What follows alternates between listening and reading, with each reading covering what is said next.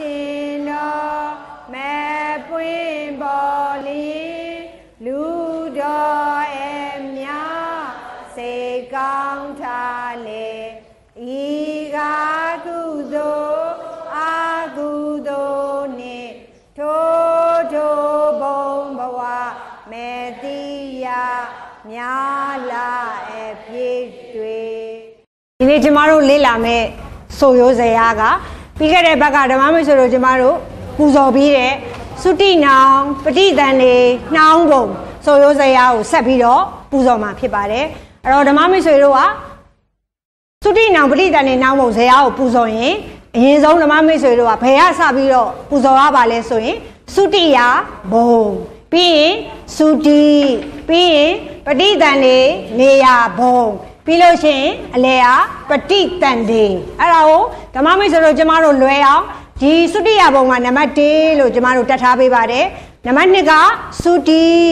ပြီးရင်နံပါတ်3ကပဋိသန္ဓေနေယဘုံနံပါတ်4ကအလေဟာပဋိသန္ဓေဖြစ်ပါတယ်ဒါဓမ္မမိတ်ဆွေတို့မှတ်မိမယ်ထင်ပါတယ်အဲ့တော့ဘုံမသုတိလို့ဖြစ်တဲ့အတွက်ဘုံမသုတိရဲ့ဇာတ်အောက်မှာသုတိယဘုံလို့ပြောတဲ့အတွက်ဘုံကကျမတို့သုတိနိုင်တဲ့ဘုံတွေဟာ30ဘုံဖြစ်ပါတယ်နော်အဲ့တော့30ဘုံမှာပြီးခဲ့တဲ့ဘက်ကကျမတို့ပြီးသွားတာအပယ်4ဘုံရယ်လူဘုံရယ်စတုမဟာရိဘုံရယ်ကာမတုဂတိ9ဘုံပေါင်းလိုက်ရင်ကာမ17ဘုံဒါဆိုရင်အပယ်4ဘုံမှာသိရင်ဘယ်ဘုံကိုရောက်နိုင်သလဲပြီးရင်ကာမတုဂတိ9ဘုံကသိရင်ဘယ်ဘုံကိုရောက်နိုင်သလဲတနည်းအားဖြင့်ဒုက္ခတိအာဟိတ်သိရင်ဘယ်ဘုံကိုရောက်နိုင်လဲဒုက္ခတိအာဟိတ်ပုဂ္ဂိုလ်သိရင်ဘယ်ဘုံကိုရောက်နိုင်လဲဒွိဟိတ်ပုဂ္ဂိုလ်သိရင်ဘယ်ဘုံကိုရောက်နိုင်လဲတနည်းအားဖြင့်တိဟိတ်ပုဂ္ဂိုလ်တွေသေလွန်သွားရင်ဘယ်ဘုံကိုရောက်နိုင်လဲလို့ဇယားကိုကျမတို့ပြီးခဲ့တဲ့ဘက်ကလေ့လာပြီးဖြစ်ပါတယ်အခုကာမ17ဘုံပြီးသွားတဲ့အခါမှာဆက်လက်လေ့လာမှာကဆိုရိုးကိုပူဇော်မှာကရူပဘုံဖြစ်ပါတယ်အဲ့တော့ရူပသည်စုစုပေါင်း16ဘုံအရူပက4ဘုံပေါင်းလိုက်ရင်ဗြဟ္မဘုံ20ဒါဆိုရင်ဓမ္မမိတ်ဆွေတို့ကျမတို့ရူပ15ဘုံကိုကျမတို့ဆိုရိုးလေးကိုကြည့်ရအောင်ပါရူပ15ဘုံတွေ့ရင်အရင်ဆုံး15လို့ဖြစ်ရတဲ့အကြောင်းရင်းကဘယ်ဘုံနှုတ်ထားပါလဲဆိုရင်အတ္တညတဘုံရူပဘုံဒီ16ဘုံ16ဘုံနဲ့အတ္တညတဘုံလေးကိုကျင်လိုက်တော့ရူပ15ဘုံဒါဆိုရင်ဒီမှာဆိုရိုးလေးထည့်ရင်အတ္တညတဘုံကျင်တော့ရူပ15ဘုံမှစုတေတော့စုတေတယ်ဆိုတာတေးတာအောက်ကမြင်လေးထည့်လိုက်တော့စုတေတော့အတ္တညတဘုံကျင်တော့ရူပ15ဘုံမှစုတေတော့ရူပစုတိ5ပါးနောင်ဒါဆိုဓမ္မမိတ်ဆွေတို့ကရူပစုတိလို့မြင်လိုက်တာနဲ့ရူပဝိပဿိတ်ပြေးပြီးတော့ဓမ္မမိတ်ဆွေတို့ဟလာပူဇော်တတ်ပါလိမ့်မယ်ရူပစုတိ5ပါးဖြစ်တဲ့အတွက်ရူပမှာပထမဇံဝိဘက်ဒုတိယဇံဝိဘက်တတိယဇံဝိဘက်သရုတ်တဇံဝိဘက်ပြင်စမဇံဝိဘက်ဒါကြောင့်မလို့ဝိဘက်ပေါင်း5ပါးဖြစ်တဲ့အတွက်ရူပစုတိ5ပါးနောင်လို့ပူဇော်ရခြင်းဖြစ်ပါတယ်ပြီးရင်နံပါတ်3လေးကိုတွားကြည့်လိုက်တော့ဘယ်နေရာကိုဘယ်ဘုံကိုပဋိသန္ဓေနေမှာလဲဆိုရင်ဒီဇယားထဲမှာစပြီးအတ္တညတအပယ်ကျင်းသော26ဘုံလို့ရေးထားပါတယ်ကျမတို့ကအလွယ်လေးနဲ့ပြန်ပြီးတော့ပူဇော်ရရင်အပယ်လေးကိုအရင်စဆုံးအပယ်အတ္တညတကျင်းသော26ဘုံ၌စုစုပေါင်းရှိတာက32ဘုံအပယ်က4ဘုံအတ္တညတက1ဘုံဒါဆိုရင်5ဘုံ31တည်းက5နှုတ်လိုက်တော့26ဒါကြောင့်မလို့အပယ်အတ္တညတကျင်းသော26ဘုံနှိုင်းလို့ရေးပေးရပါမယ်ပူဇော်ရပါမယ်အပယ်အတ္တညတကျင်းသော26ဘုံနှိုင်းဆို18လေးရေးထားတယ်ဒီ18ကဘာလဲလို့သိချင်ဓမ္မမိတ်ဆိုအလယ်ကနံပါတ်4ဖြစ်တဲ့ပဋိသန္ဓေအကွက်ကိုကြည့်ရအောင်ပါပြီးရင်ဒီမှာရူပစုတိ5ပါးရဲ့ဘေးနားလေးမှာကြက်ချေကလေးပြထားတယ်မောကြည့်လိုက်တော့အဟိပဋိသန္ဓေနေဆိုတော့ဒါလေးကိုကျမတို့ကျင်လိုက်တယ်ဒါကြောင့်အဟိပဋိသန္ဓေပြီးညာဘက်ကိုဆက်ကြည့်လိုက်တော့အတ္တညတပဋိသန္ဓေကျင်တော့ဆိုရင်ဓမ္မမိတ်ဆွေတို့ဒီဘက်က2ပါးဒီဘက်က1ပါး3ပါးဘာဖြစ်လဲကျင်လိုက်ပါပြီကျင်လိုက်ရင်ဓမ္မမိတ်ဆွေတို့ရှိတဲ့ပဋိသန္ဓေဘောင်းဒီစုစုပေါင်းဘယ်နှပါးရှိပါ20တွေကအခု3ပါးနှုတ်လိုက်တဲ့အတွက်ဒီမှာ18ပါးကျန်တယ်ဒီနေရာကိုကျမတို့ကစာလေးထည့်တော့မယ်တာဟိပဋိသန္ဓေ18ပါးနှောင်းဤ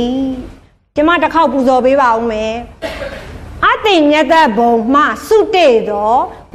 အတိညတဘုံကျင်သောရူပ15ဘုံမှစုတည်သောရူပစုတိ5ပါးနောင်အပေအတိညတကျင်သော26ဘုံ၌အဟိပฏิတန်တေအတိညတပฏิတန်တေကျင်သောတာဟိပฏิတန်တေ18ပါးနှောင်းဤနှောင်းနေဆိုတာဖြစ်တာကိုပြောတာပါကျွန်မတစ်ခေါက်ပူဇော်ပေးပါဦးမယ်ရှင်အတိညတကျင်သောရူပ15ဘုံမှစုတည်သောရူပစုတိ5ပါးနောင်အပေအတိညတကျင်သော26ဘုံ၌အဟိပฏิတန်တေအတိညတပฏิတန်တေကျင်သောတာဟိပฏิတန်တေ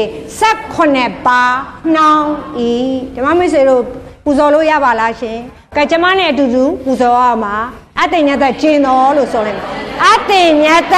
ကျင်သောရူပ15ဘုံမှစုတည်သောရူပစုတိ5ပါးနောင်အပေအတိညတကျင်သော26ဘုံ၌အဟိပฏิတန်တေအတိညတပฏิတန်တေကျင်သောတာဟိပฏิတန်တေ18ပါးနှောင်းဤကဲဓမ္မမိတ်ဆွေတို့18ပါးဘယ်ရပါလဲဆိုရင်ရှိတဲ့ပฏิတန်တေပေါင်းက20တဲ့ဟာအာဟိပฏิတန်တေက2အတိညတပฏิတန်တေက1ပေါင်းလိုက်တော့3 20တဲ့က3လိုက်တော့19ဒါကိုဓမ္မမိတ်ဆွေတို့ကျမတို့လွယ်အောင်အာဟိပฏิတန်တေအတိညတပฏิတန်တေကျင်သောကျန်တာတာဟိတ်တွေလေဒါကြောင့်မလို့တာဟိပฏิတန်တေ18ပါးနှောင်းဤအာဟိကိုကျင်လိုက်တော့တာဟိပฏิတန်တေ18ပါးနှောင်းဤလို့ပူဇော်လို့ရပါတယ်ဓမ္မမိတ်ဆွေတို့ရပါလားရှင်26ဘုံဆိုတာဘာလဲလို့ကျင်လိုက်အပေဟာ4ဘုံအတိညတက1ဘုံပေါင်းလိုက်တော့5ဘုံ31ထဲက5ကိုနှုတ်လိုက်တော့26ဘုံရပါမယ်နော်ဒါဆိုရင်တစ်ခေါက်တော့ပူဇော်ပေးပါအောင်ရှင်အတိညတကျင်သောအတိညတကျင်သောရူပ15ဘုံမှစုတည်သောရူပစုတိ5ပါးနောင်အပေအတိညတကျင်သော26ဘုံ၌အာဟိပฏิတန်တေအတိညတပฏิတန်တေကျင်သောတာဟိပฏิတန်တေ18ပါးနှောင်းဤဒုတိယအကွက်လေးကိုရူပကိုပူဇော်ပါမယ်ရူပ15ဘုံပြီးသွားရင်အတိညတဘုံအလှည့်ဖြစ်ပါတယ်အတိညတဘုံမှစုတည်သောအတိညတယုတ်စုတိတပါးနောင်ကာမတုဂတိ9ဘုံ၌အဟိကာမပฏิတန်တွေက10ပါတယ်ဒါကြောင့်မို့အဟိပฏิတန်တွေကျင်သောကာမတဟိပฏิတန်တွေ10ပါးနှောင်းဤဒီ10ပါးဒီဘယ်တွေက10ပါးလဲဆိုကာမပฏิတန်တွေ10ပါးတဲ့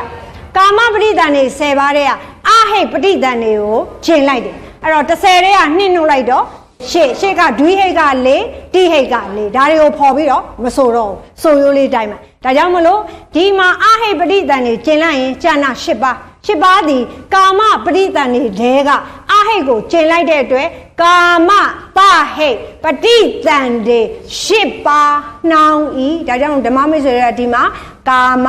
တာဟိပฏิတန်တွေ10ပါးဆိုတာဓမ္မမိတ်ဆွေတို့မှတ်ထားပေးဖို့လိုပါလိမ့်မယ်ပြီးရင်ဘုံကလွယ်လေးပါပဲဘယ်ဘုံပါလဲကာမတုဂတိ9ဘုံဒါဆိုရင်အတိညတကြီးအတိညတဗြဟ္မာကြီးသေလွန်သွားတဲ့အခါမှာကာမတုဂတိ9ဘုံမှာကာမတုတာဟိပฏิတန်တွေ10ပါးဖြစ်ခွင့်ရှိတယ်လို့ဆိုရိုးလေးကပူဇော်ထားခြင်းဖြစ်ပါတယ်ကျွန်မတစ်ခေါက်ပူဇော်ပေးပါဦးမယ်နားထောင်ပေးပါဦးရှင်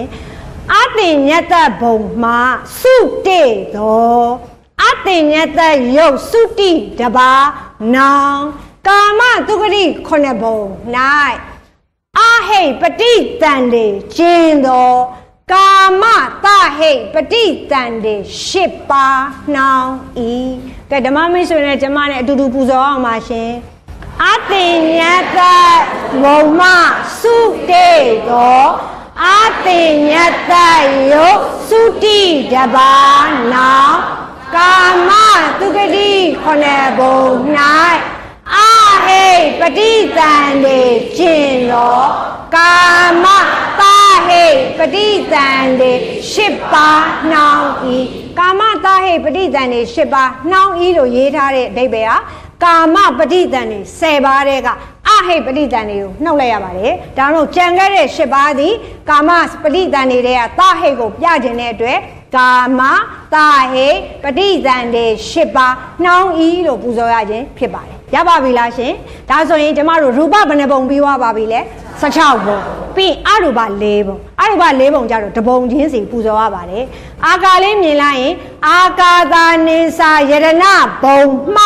စုတေရောအာကာသာနိစာယရဏစုတိတပါ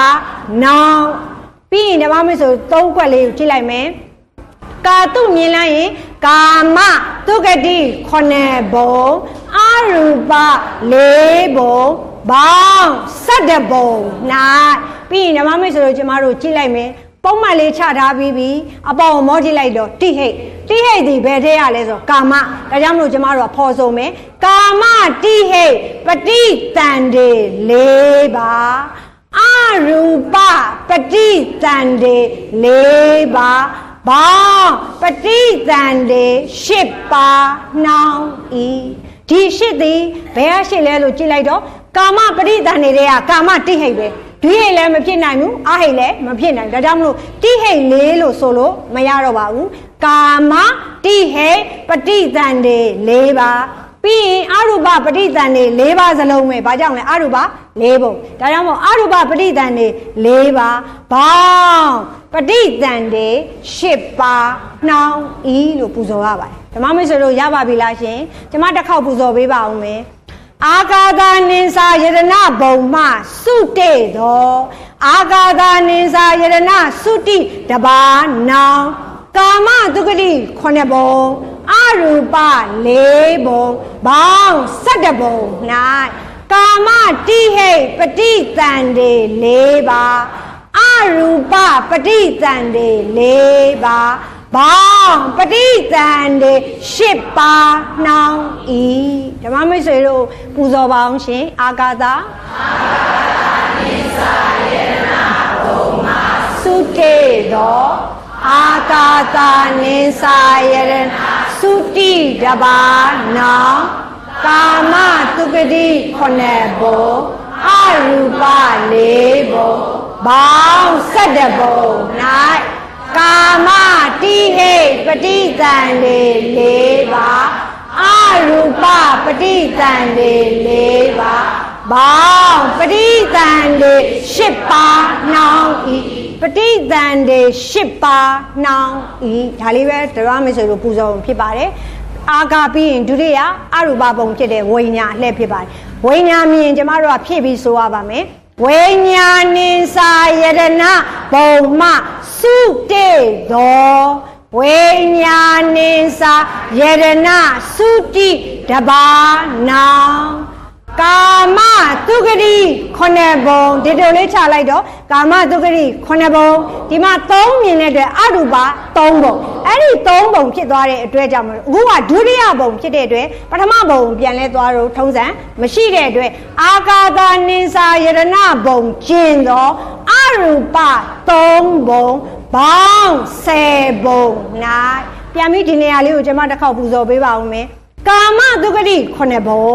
အာကာသာနိစာယရဏဘုံကျင်သောအရူပ3ဘုံဘောင်း10ဘုံ၌ကာမတိဟိတ်ပฏิတန်တေ4ပါးအာကာသာနိစာယရဏပฏิတန်တေကျင်သောအရူပပฏิတန်တေ3ပါးဘောင်းပฏิတန်တေ9ပါးနှောင်းဤမမဆွေတို့ရပါခုန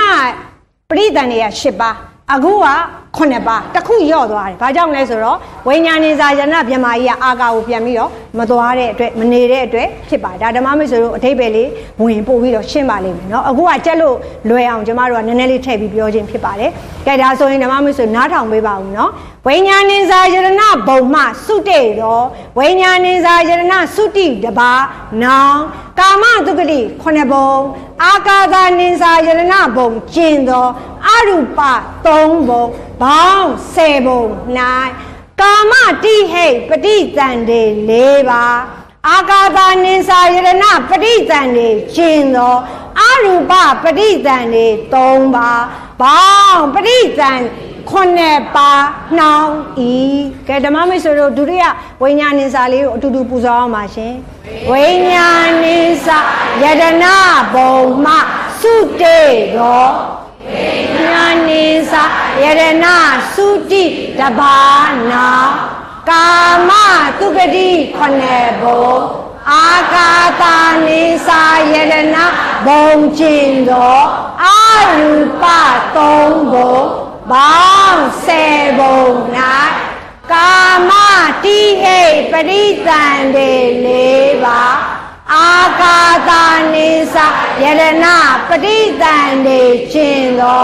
Arupa Paditan de Tomba Bang Paditan de Conepa now E Tadia Bongli Pibare Again Senya Yelena Boma Sute do Again Senya Yelena Suti Daba now Kama Tugadi Conebo Again Senya Yelena Bong, Newa Tinya, Natinya Yelena Bong, Bong, Go Bong, Nai. Being the mammy the child Leo Porome, Kama Ti Hey, Petit Tande, Leva. Again Senya Yelena Petit Tande, Newa Tinya, Natinya Yelena Petit Tande, Bong, Petit Tande, Choppa, Now E. The mammy is not on Wibang. Again Senya Yelena Boma Sute do Again Senya Yelena Suti Daba now Kama Tugadi Conebo Again Senya Yelena Bo Newa Tinya Natinya Yelena Bo Bang Go Bo Nai Kama Ti Hey Petit Tande Leva Again Senya Yelena Petit Tande Newa Tinya Natinya Yelena Petit Tande Bang, Petit Tande, Choppa, now E. Dudu Puzo, no? Again Senya Yelena Boma Sute do Again Senya Yelena Suti Dabana Kama Tugadi Conebo Again Senya Yelena Bo Newa Tinya Natinya Yelena Bo Bang, Bobo, Nai, Kama, Tihe, Paditan de Leva, Again Senya Yeden, Paditan de Newa Tinya, Natinya, Yedena, Paditan de Bang, Paditan de Choppa, now E. Newa Tinya, Natinya, Yedena, Boma, Sute, do. Newa Tinya, Natinya, Yedana, Suti, Deba, now Kama Tugadi, Conebo, Newa Tinya, Natinya, Yedana, Bong, Bang, Shibo, Nai, Kama Ti Hey, Paditan de Leva, Newa Tinya, Natinya, Yedana, Paditan de Deba, Bang, Paditan de Ngaba, now E. The couples of Biba machine. Newa Tinya, Natinya, Yedana, Boma, Sute do. Newa Tinya, Natinya, Yedana, Suti Daba now. Kama Tugadi Conebo, Newa Tinya, Natinya, Yedana, Bo, Bang, Shibo, Nai. Kama Tihe, Paditan de Leva. Newa Tinya, Natinya, Yeden, Paditan de Deba, Bang, Paditan de Ngaba, now E. The mammy is a Puzobi Bang. Natinya, Yedana, Boma, စုတေသောနေဝတင်ညာနာတင်ယရဏစုတိတပါနာကာမတုဂတိခုနှစ်ဘုံနေဝတင်ညာနာတင်ညာယရဏဘုံပေါင်း၈ဘုံ၌ကာမတိဟိပฏิသန္ဓေ၄ပါးနေဝတင်ညာနာတင်ပ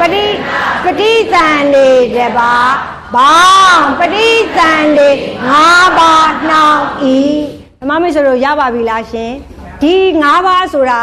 နေဝတင်ညာနာတင်ညာယရဏပฏิသန္ဓေဘုံနဲ့ဆိုင်တဲ့အတွက်ကြောင့်မလို့ကာမတိဟိပฏิသန္ဓေက၄ပါးနေဝတင်ညာနာတင်ညာယရဏပฏิသန္ဓေကတပါးပေါင်းလိုက်ရင်ပฏิသန္ဓေ၅ပါးနှောင်းဤလို့ပူဇော်ရပါတယ်နော်ကဲဒါဆိုရင်နောက်ဆုံးတစ်ခေါက်နေဝတင်ညာလေးကိုကျွန်မနဲ့အတူတူပူဇော်အောင်ပါရှင်နေဝတင်ညာနာတင်ညာယရဏဘုံမှာစုတေသောနေဝတင်ညာနာတင်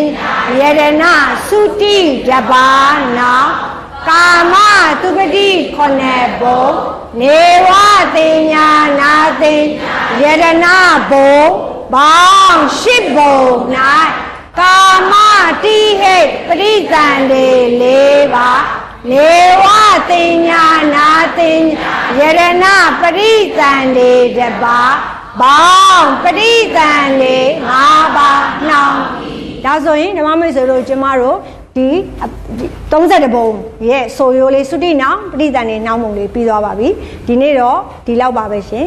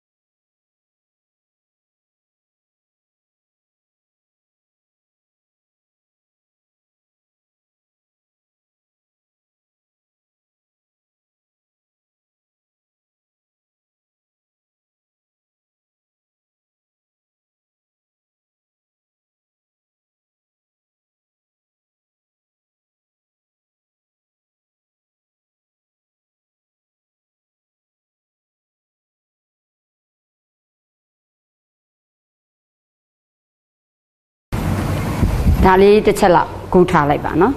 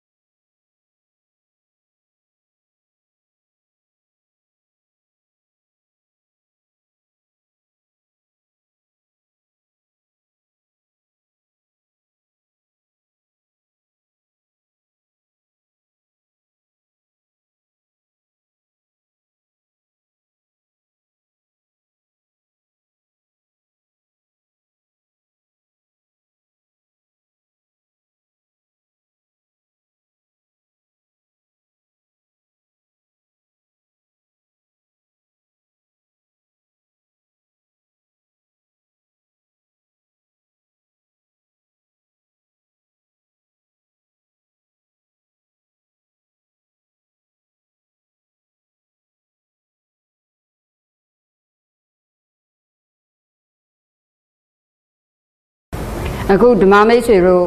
တွေ့နေတာက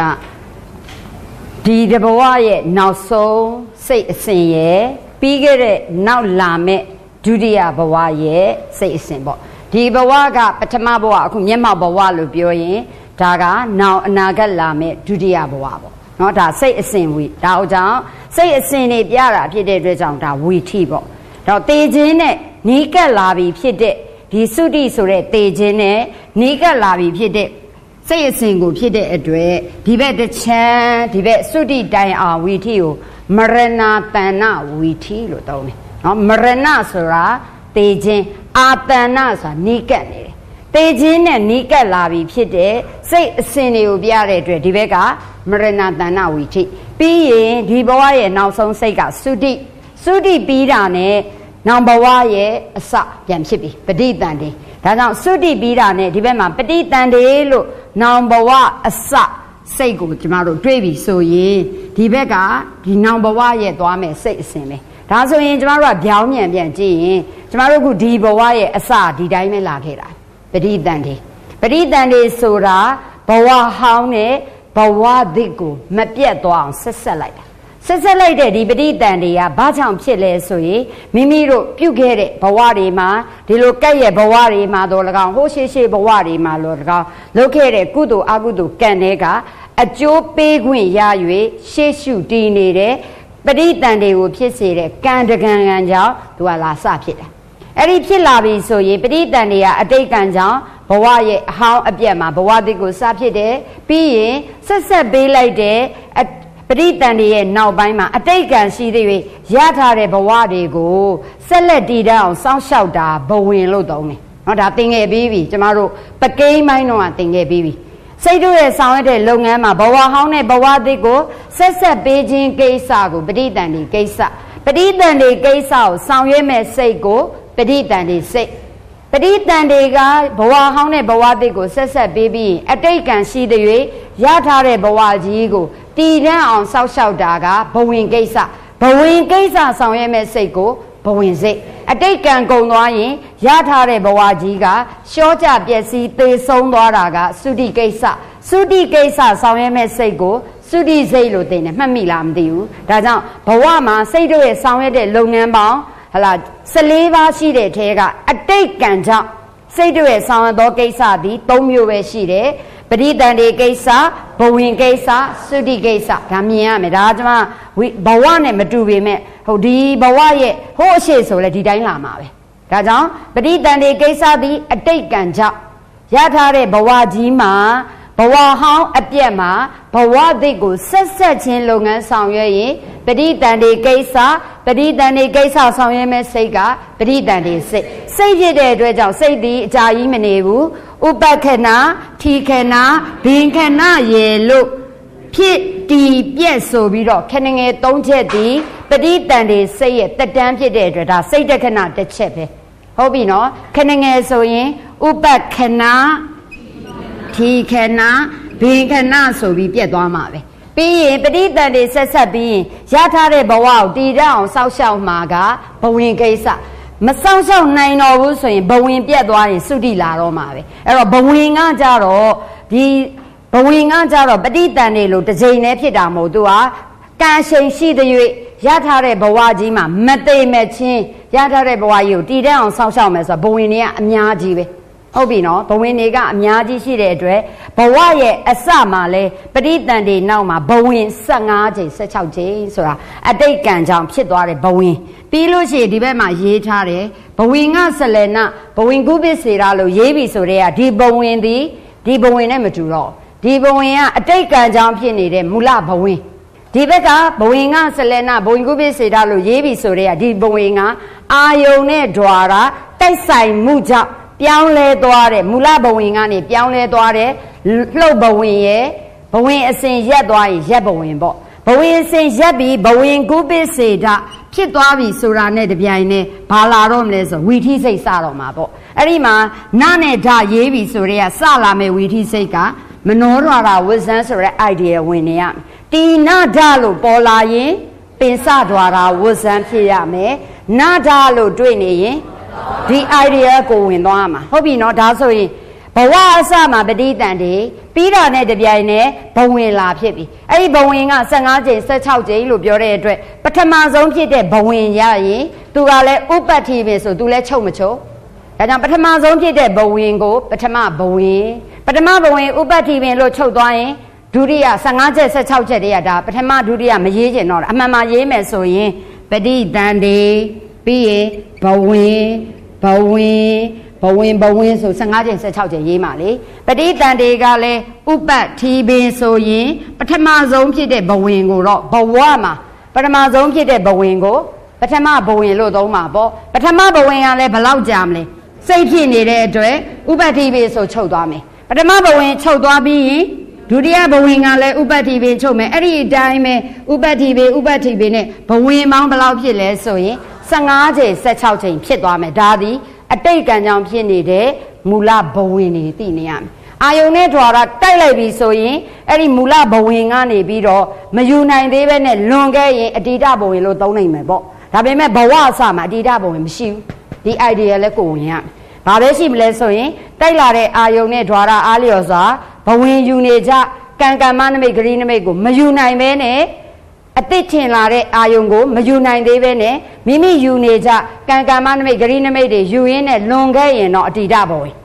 မိမိယူနေကြကံမနမိတ်ဂရိနမိတ်ကိုယူရမလားအတိတ်ထင်နေတဲ့အာယုံကိုယူရမလားလို့ဇဝေဇဝါပြီးလှုပ်ရှားရင်ဘဝင်ကဆလင်နမိမိယူနေကြကံမနမိတ်ဂရိနမိတ်အစဉ်တွေရက်သွားရင်ဘဝင်ကုပိစေတာဒါဝီထိပိုင်းမှာသင်ငယ်ပြီးသွားပြီဟုတ်ရဲ့လားဓမ္မမိတ်ဆွေတို့အသိမဟုတ်တော့ဘူးနော်အထူးပြီးဓမ္မဇက်တိုက်တက်နေတဲ့သူကဝီထိသင်ပြီးပြီလားသင်ပြီးပြီဆိုရင်ဇက်တိုက်သွားနေရမယ်ဒါကြောင့်ကျမ link လေးအနေနဲ့ဒါဆက်ပြနေတာနော်ဓမ္မမိတ်ဆွေများအဲ့တော့အခုကျမတို့ပြောမဲ့ကန္တာကဝီထိကိုပြောချင်တာမဟုတ်ဘူးဒါပေမဲ့မြင်လွယ်အောင်ဓမ္မမိတ်ဆွေတို့ဒါပြောနေတာဘာကြောင့်ဒါလေးကိုချပြနေလဲဆိုရင်အခုကျမတို့ဒီတပတ်မှာဟာလာကျမတို့ဘုံပိုင်းအပြီးတင်တော့မှာနော်မနေ့ဖန်ဆိုဘုံပိုင်းပြက်ပြီအဲ့တော့နောက်တစ်ပတ်လာရင်ရုပ်ပိုင်းစတော့မယ်ဟုတ်ပြီနော်ဒါကြောင့်အဲ့ဒီဟာလေးကိုမြင်နေစေခြင်းလို့ဒါလေးကိုသိနေတာရုပ်ပိုင်းစပြီဆိုရင်လေရုပ်တွေရဲ့ဖြစ်ပုံတွေကိုသိတဲ့အခါမှာမလွဲမဲ့ဆိုပဋိသန္ဓေအချိန်မှာဘယ်ရုပ်တွေဖြစ်တော့မှာလဲဘဝင်အချိန်ကျရင်ဘယ်ရုပ်တွေဖြစ်မလဲဒါတွေဆက်တင်တော့မှာဒါကြောင့်ဒီဝီထိပုံစံလေးမြင်ရမယ်ဒါကြောင့်ဒီဘက်မှာသုတိအထိသည်ဘဝဟောင်းရဲ့စိတ်အစဉ်ဘဝဟောင်းရဲ့စိတ်အစဉ်ဒီဘယ်မှာပြတ်သွားလဲလို့ပြောရင်သုတိမှာပြတ်လိမ့်မယ်ပဋိသန္ဓေလို့ပြောရင်ဘဝသစ်ကစသွားပြီဘဝသစ်မှာပထမဆုံးစဖြစ်တဲ့စိတ်အစဉ်ကိုပဋိသန္ဓေဝီထိလို့သုံးလိုက်မယ်ဟုတ်ပြီနော်ဒီဘက်ကပဋိသန္ဓေဝီထိဒီဘက်က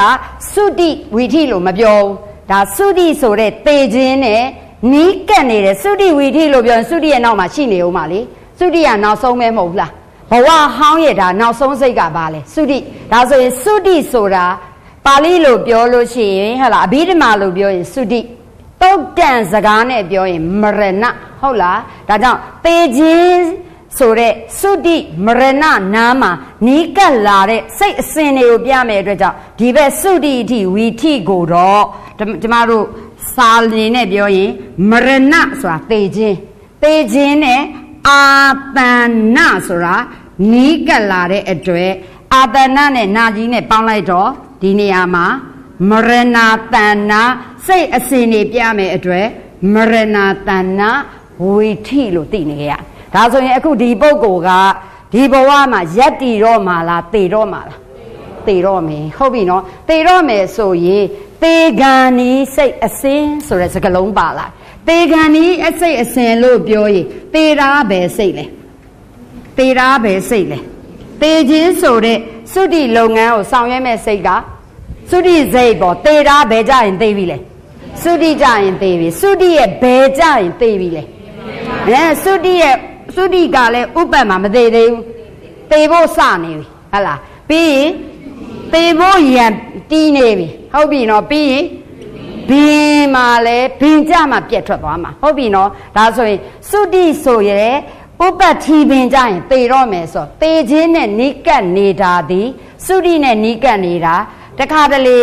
မသေးသေးပဲအချိန်ကြံနေသေးရင်ဘဝင်ဆိုရထားတဲ့ဘဝကြီးကိုတည်တတ်အောင်စောင့်ရှောက်တာမဟုတ်ဘူးလားရထားအောင်တည်တဲ့ရထားတဲ့ဘဝလေးကိုသေတော့မှတောင်မှမသေးသေးပဲနဲ့တစ်ချိန်လေးစောင့်ရှောက်သေးရင်ဘဝင်တစ်ချိန်ခန့်နဲ့သုံးတယ်ဟုတ်ပြီနော်ဒါချက်ချင်းမသေးသေးတာ တချို့ကြတော့အဲ့ဒီလိုဘဝင်မခံဘဲနဲ့အဲ့ဒီသုတိကိုလည်းတမ်းမကြသားပဲနဲ့ရှေ့ကယူခဲ့တဲ့မရဏတဏ္ဍဇောယူတဲ့အာယုံကိုထပ်ပြီးတော့ယူမယ်တရားယုံဆိုတာနှစ်ကြိမ်ဖြစ်လိုက်သေးတယ်အဲ့တော့တချို့တတ္တဝါကြရင်တရားယုံပြီးရင်ဘဝင်ခံပြီးမှသေတာရှိတယ်တချို့တတ္တဝါကြတော့ဘဝင်မခံမဲနဲ့တရားယုံပြီးရင်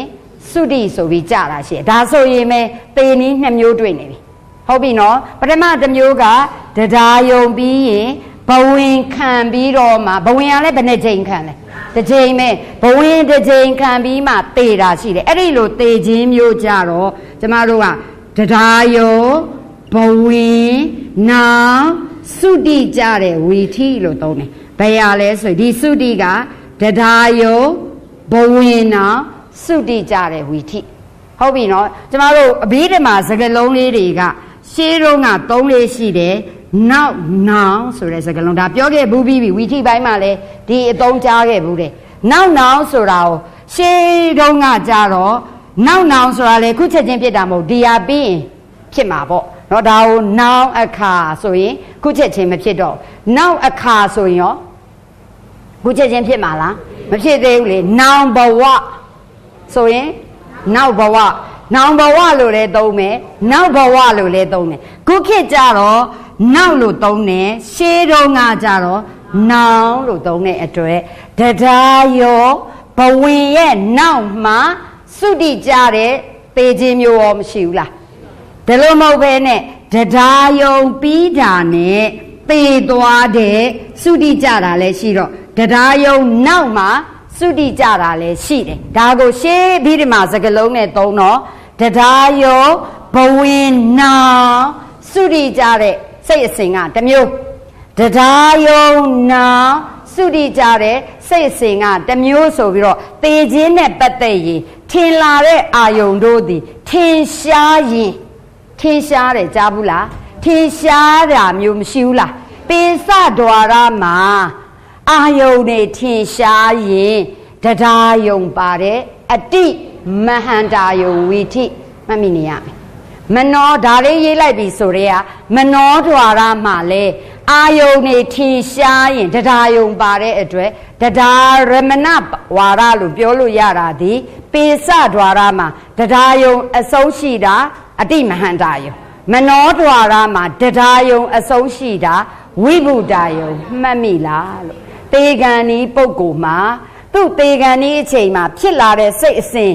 တို့သည်ထင်ထင်ရှားရှားအာယုံယူ၍သွားမယ်ဆိုရင်ပိစဒွါရဝီထိမှာလဲတရားယုံဆုံးတယ်မနောဒွါရဝီထိကြရင်လဲတရားယုံဆုံးတဲ့အတွက်ဒါသည်တရားယုံဆုံးရင်အာယုံသည်ထင်ရှားတယ်လို့သိရမလားမသိရဘူးလားဒါကြောင့်ပိစဒွါရဆိုအတိမဟန္တာယုံမနောဒွါရဆိုရင်ဝိဗုဒ္ဓယအဲ့တော့ပိစဒွါရနဲ့ပဲဖြစ်ဖြစ်ဆိုတော့ပိစဒွါရမှာနောက်ဆုံးဖြစ်မဲ့စိတ်အစဉ်လို့ပြောတဲ့အတွက်မြင်ပြီးတော့သိရင်စကုဝိညာဉ်လို့သုံးပါပေါ့ကြားပြီးတော့အတန်လေးကြားပြီးတော့သိရတော့မယ်ဆိုရင်သောတာဝိညာဉ်ပြောင်းမှာပေါ့အနံ့လေးနန်းရှူရင်းနဲ့သိရင်ဂါနဝိညာဉ်ပြောင်းမှာပေါ့အရသာစားရင်းနဲ့ဆိုရင်အတွေ့အထိထီရင်းနဲ့ခွဲစိတ်ဖြတ်တောက်ရင်းနဲ့ဒါမှမဟုတ်လေအတိုက်ခံရလို့ကားတွေဘာတွေကြိတ်ပလိုက်တာတို့ဟုတ်လားဒါနဲ့အခုတ်ခံလိုက်ရတာတို့ဆိုရင်ရော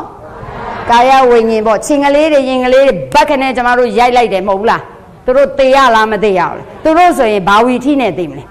ကာယဒွါရပေါ့နာတဲ့ဟလာဒုက္ခသဟကုတ်ကာယဝိညာဉ်ဖြစ်သွားတာလားဒုက္ခသဟကုတ်ကာယဝိညာဉ်လားဒုက္ခသဟကုတ်ကျမတို့ကရိုက်လိုက်တာဟုတ်ဟလာလမ်းသွားရင်းနဲ့ခရီးကိုတက်နှင်းချပလိုက်တယ်မမြင်လို့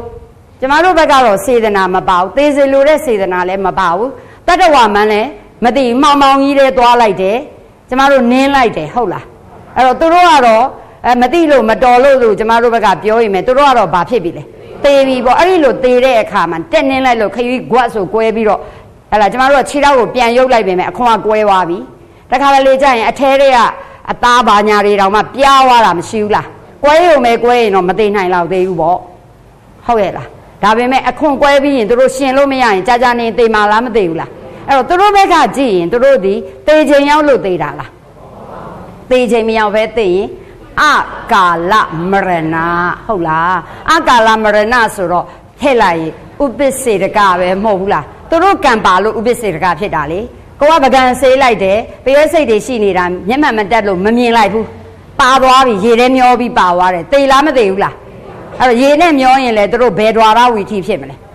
ကာယပဲပေါ့ဒီနေရာမှာကာယပြောင်းမှာပေါ့သူတို့ရေမျောတယ်အဲ့မှာမှတစ်ခုခုနဲ့မှကတ်လို့ရသွားလို့ပြက်ရှင်လဲရှင်မှာပေါ့အဲ့တော့ရေမျောတယ်ဆိုတာလဲကံကောင်းလားကံဆိုးပဲလားကံဆိုးပဲတေချိန်လဲတေမယ်မတေတော့မှရေမိုးမယ်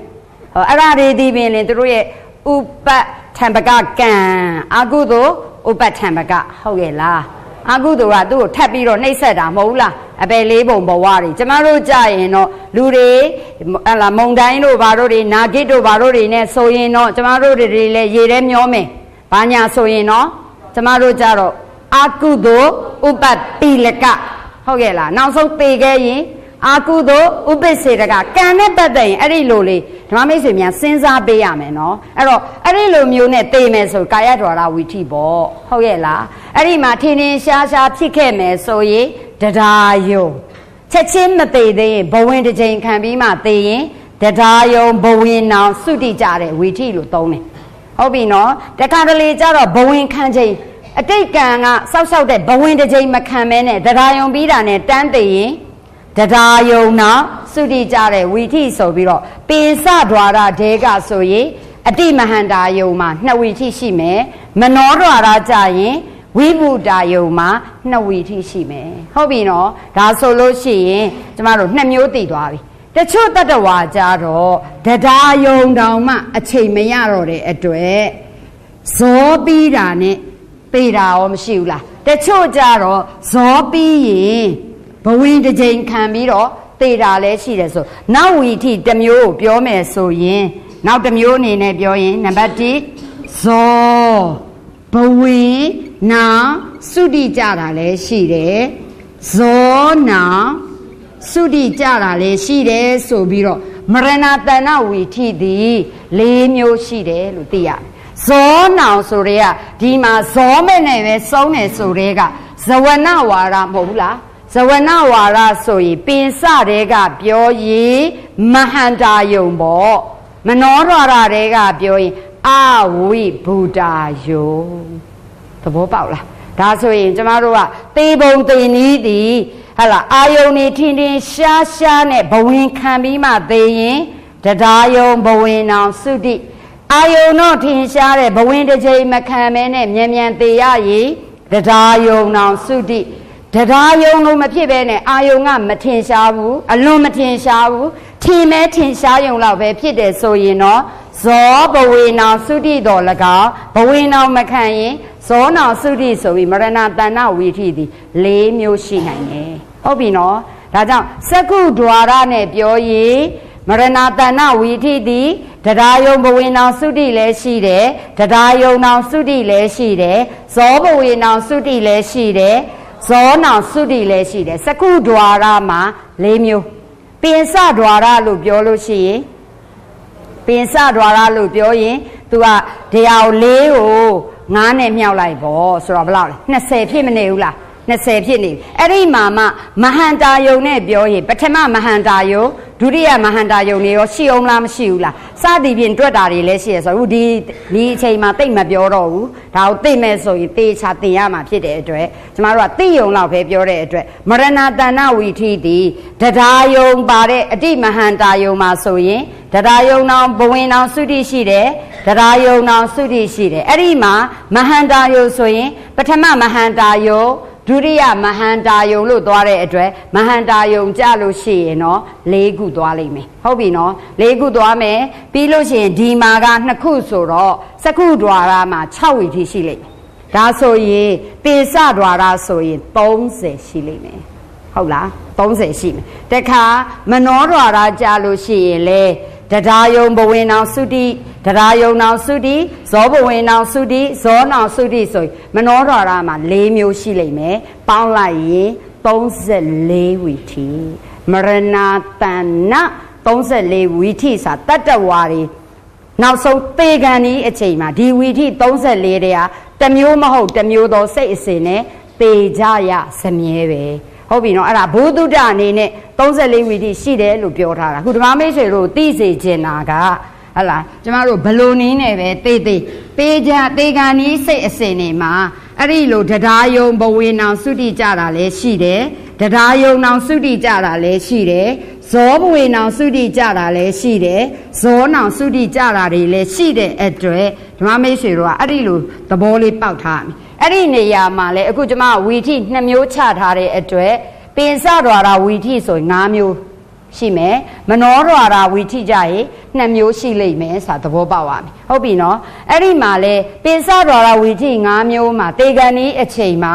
ကျွန်တော်တို့ပင်စတော်ရာဝီထိဒီအခုလိုအချိန်မျိုးဆိုလို့ရှိရင်တော့စကုဒွါရဝီထိကိုပဲပြောကြည့်ရင်အတိမဟန္တာယုံတဝီထိ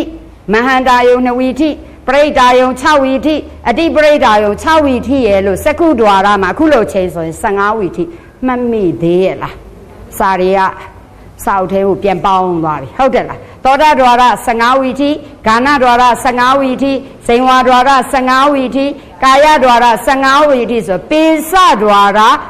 85ဝီထိမှတ်မိလားယင်အဲ့ဒီ15ဝီထိကိုရည်ဒီအတိမန္တာယုံက1ဝီထိမဟန္တာယုံက2ဝီထိလေပထမမဟန္တာယုံဒုတိယမမှတ်မိလားပရိဒါယုံကြတော့6အတိပရိဒါယုံက6လေစကု15သောတာ15စသည်ဖြင့်သွားရင်ပင်စ85မနောကြရင်ဝိဗုဒ္ဓယုံတဝီထိအဝိဗုဒ္ဓယုံတဝီထိဆိုကျမတို့တနေ့တာမှာ89ဝီထိမှတ်မိသေးလားမှတ်မိသေးလားရိုးတိုရိတ်တိတ်ဘာပြောလဲသိသလိုလိုကြားဘူးသလိုလိုအေးပေါ်ငငယ်တော့ငါတင်ထားတာဆိုတော့မေ့လောက်ပြီးအတက်တွေကလည်းကြီးပြီမဟုတ်ဘူးလားအဲ့တော့89ဝီထိပဝိတ္တိအချိန်မှာတေကန်ဤအချိန်ကြရင်89ဝီထိမဖြစ်တော့တေကန်ဤအချိန်မှာပင်စဒွါရတွေကပြောမယ်ဆိုရင်အတိမဟန္တာယုံရှိနိုင်တယ်မဟန္တာယုံရှိနိုင်တယ်ပရိဒါယုံဆိုဝုတ်ထော3ချိန်ကြမှာလေဟုတ်လားပရိဒါယုံဆိုဝုတ်ထောလေဝဋ္ဌပနဝါဒလေဝုတ်ထောဝါဒလေဟုတ်လားလည်းမသိပါဘူးအတိပရိဒါယုံဆိုမောဃဝါဒလေဘာတွေပြောနေလဲမသိတော့ပါဘူးဟုတ်တယ်လားမှတ်မိသေးလားအဲ့ဒါကြောင့်ဓမ္မမိတ်ဆွေတို့စာမွေးကိုစိတ်ရမှာဟုတ်တယ်လားခုဥစ္စာစာမွေးလည်းမစစ်တော့သင်္ခါရပဲဖြစ်နေသင်တဲ့အခါပဲရတယ်အခုပြောတော့ကြားဘူးသလိုလိုအိမ်မက်ထဲမှာကြားဘူးသလိုလိုသိသလိုလိုဖြစ်မနေဘူးလားခုဓမ္မမိတ်ဆွေတို့မသိဘူးလားဒါပေမဲ့ပြန်မပြောတတ်ဘူးမဟုတ်ဘူးလားအဲဒါကြောင့်ဘသူတွေအိမ်မက်ထားတာအေးအိမ်မက်ထားတာတွေအိမ်မက်တော့လေအိမ်မက်ထဲမှာလေနန်းတော်ကြီးတဲ့လေသူကရောက်ခဲ့တယ်ဟုတ်လားနန်းတော်ကြီးကမင်းသမီးချောလေးလေသူကတွေ့ခဲ့သေးတယ်ဘုရင်ကြီးရဲ့ပွဲတော်စာလေသူကစားခဲ့သေးတာဟုတ်တယ်လားစိန်နေရွှေတွေလည်း तू ကမြင်ခဲ့သေးတာအိမ်မက်တယ်အိတ်တိုင်းမက်တာဒါပေမဲ့ तू မက်တာကိုပြန်ပြောချင်တော့နေတော့ပြောလို့ဒါဘာပြောနေမှန်းကိုအခုလေဓမ္မမိတ်ဆွေတို့ကမသိဘူးလားသိတယ်ဒါပေမဲ့ပြောဖို့ဆိုတော့စကလုံးကရှာလို့သိတော့သိတယ်အဲ့စကလုံးထုတ်ပြောဖို့ကဝေါဟာရပြညက်ကမရှိဘူးဘာလို့လဲအဲ့ဒီစကလုံးတင်လို့မရအောင်ပြောလိုက်ရင်ဟုတ်သလိုလိုရောက်ဘူးသလိုလိုစားဘူးသလိုလိုတွေ့ဘူးသလိုလိုတွေဖြစ်မနေဘူးလားဒါကြောင့်ပေကန်ဒီအချိန်မှာအားနေတဲ့အာယုံပရိဒါယုံလေပရိဒါယုံဆိုဝုတ်ထော3ချိန်ကြာမှာအဲ့ဒါတော့ကြားဘူးလားတေကန်ဒီအချိန်မှာမြင်သလိုလိုကြားသလိုလုံးလို့မရဘူးအမားတို့ရဲ့ဟုတ်တယ်လားတေကန်ဒီအချိန်မှာဝုတ်ထော3ချိန်မရဘူးဟုတ်လားအာယုံနဲ့ဒေါ်လာတိုက်ပြီးတော့ဟာလာဘဝင်နေအများကြီးပဲကြာသွားတဲ့အတိဒဘဝင်15ချိန်ဘဝင်ကဆလနာ2ချိန်ဆိုတာမျိုးမရဘူးလေသူကပေတော့မှလေဘဝင်တော့နဲ့မရဘူးလေဒါကြောင့်ပေကန်ဒီအချိန်မှာပင်စဒွါရတဲကဆိုရင်အလွန်ထင်ရှားတဲ့စိတ်အစဉ်ရှိမဲ့အတိမဟန္တာယုံနဲ့မဟန္တာယုံပဲဖြစ်နိုင်တယ်ဟုတ်ပြီနော်အတိမဟန္တာယုံဆိုရင်တရားယုံနဲ့ဆုံးလားမဆုံးလားဆုံးတဲ့အတွက်တရားယုံဘဝင်အောင်သုတိရှိမယ်တရားယုံအောင်သုတိရှိမယ်ဒါအတိမဟန္တာယုံက2မျိုးလာပြီကျမတို့ခုလိုရိုးရိုးအချိန်ကျရင်အတိမဟန္တာယုံကတဝီထိပဲရှိတယ်လေတရားယုံပြီးရင်ထို့နောက်ဘဝင်အများဆိုပြီးရောမဟုတ်ဘူးလားအခုကထို့နောက်ဘဝင်အများမရဘူးသေရတော့မှာလေအဲ့တော့သေတော့မဲ့သူကဘဝင်အများလဲမလားဘဝင်တစ်ချိန်ပဲလာတယ်ဟုတ်ပြီနော်နည်းနည်းဘုဒ္ဓဘာလေးကိုပြောလဲဆိုခုကျမတို့သိရှိတဲ့သင်္ကန်းစာတိုင်းတချို့နေရာခြံရအောင်ပါဒါပေမဲ့အထူးဆိုနည်းနည်းထည့်ပြောနေတာဒါကြောင့်တရားယုံတော့တရားယုံပြီးရင်ဘဝင်ကြပြီးသိရင်အတိမဟန္တာယုံတွေကတရားယုံဘဝင်အောင်သုတိဆိုအသက်ဒီဘက်ဘဝမှာနေရမယ့်စိတ်သက်တမ်းလေးနည်းနည်းရှည်နေတဲ့သူတချို့ကြတော့ဘဝင်တစ်ချိန်မခံတော့ဘူးတရားယုံပြီးတာနဲ့သေတာဆိုတော့ ကုလိုတေခံဤအချိန်မှာအတိမဟန္တာယုံက2ဝီထိရှိတယ်မဟန္တာယုံကြတော့ဇောနဲ့ဆုံးပါလေပထမမဟန္တာယုံဆိုရင်လေဇောဘဝေနောင်သုတိရှိမယ်ဇောနောင်သုတိရှိမယ်ပထမမဟန္တာယုံဆိုရင်အတိတဘဝင်မမေးတော့ကိုယ့်အကိုပဲပြောမယ်2ကြိမ်ဟုတ်လားလည်းမသိဘူးဟုတ်လားဒုတိယမဟန္တာဆိုအတိတဘဝင်3ကြိမ်ဟုတ်တယ်နော်အဲ့တော့စဉ်းစားကြည့်ပါအောင်စာတွေမေ့သွားတာလေအရသာပေါ်လား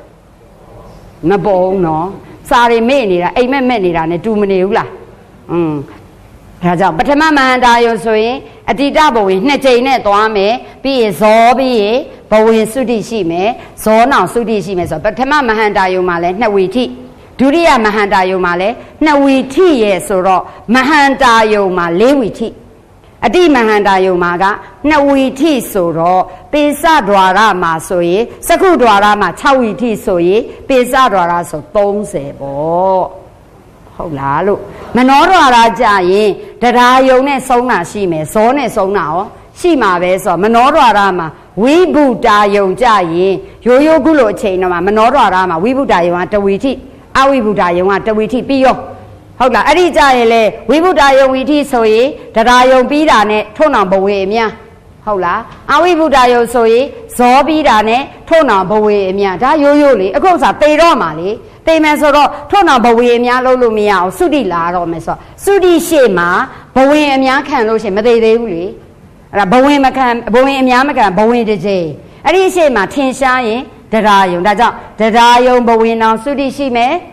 တရားယုံနောင်သုတိရှိမယ်ဆိုပြီးတော့ဝိဗုတာယုံမှာဘဝင်တစ်ချိန်ခံပြီးသေတာရှိမယ်ဘဝင်မခံမဲသေတာရှိမယ်ဆိုဝိဗုတာယုံမှာ2ဝီထိ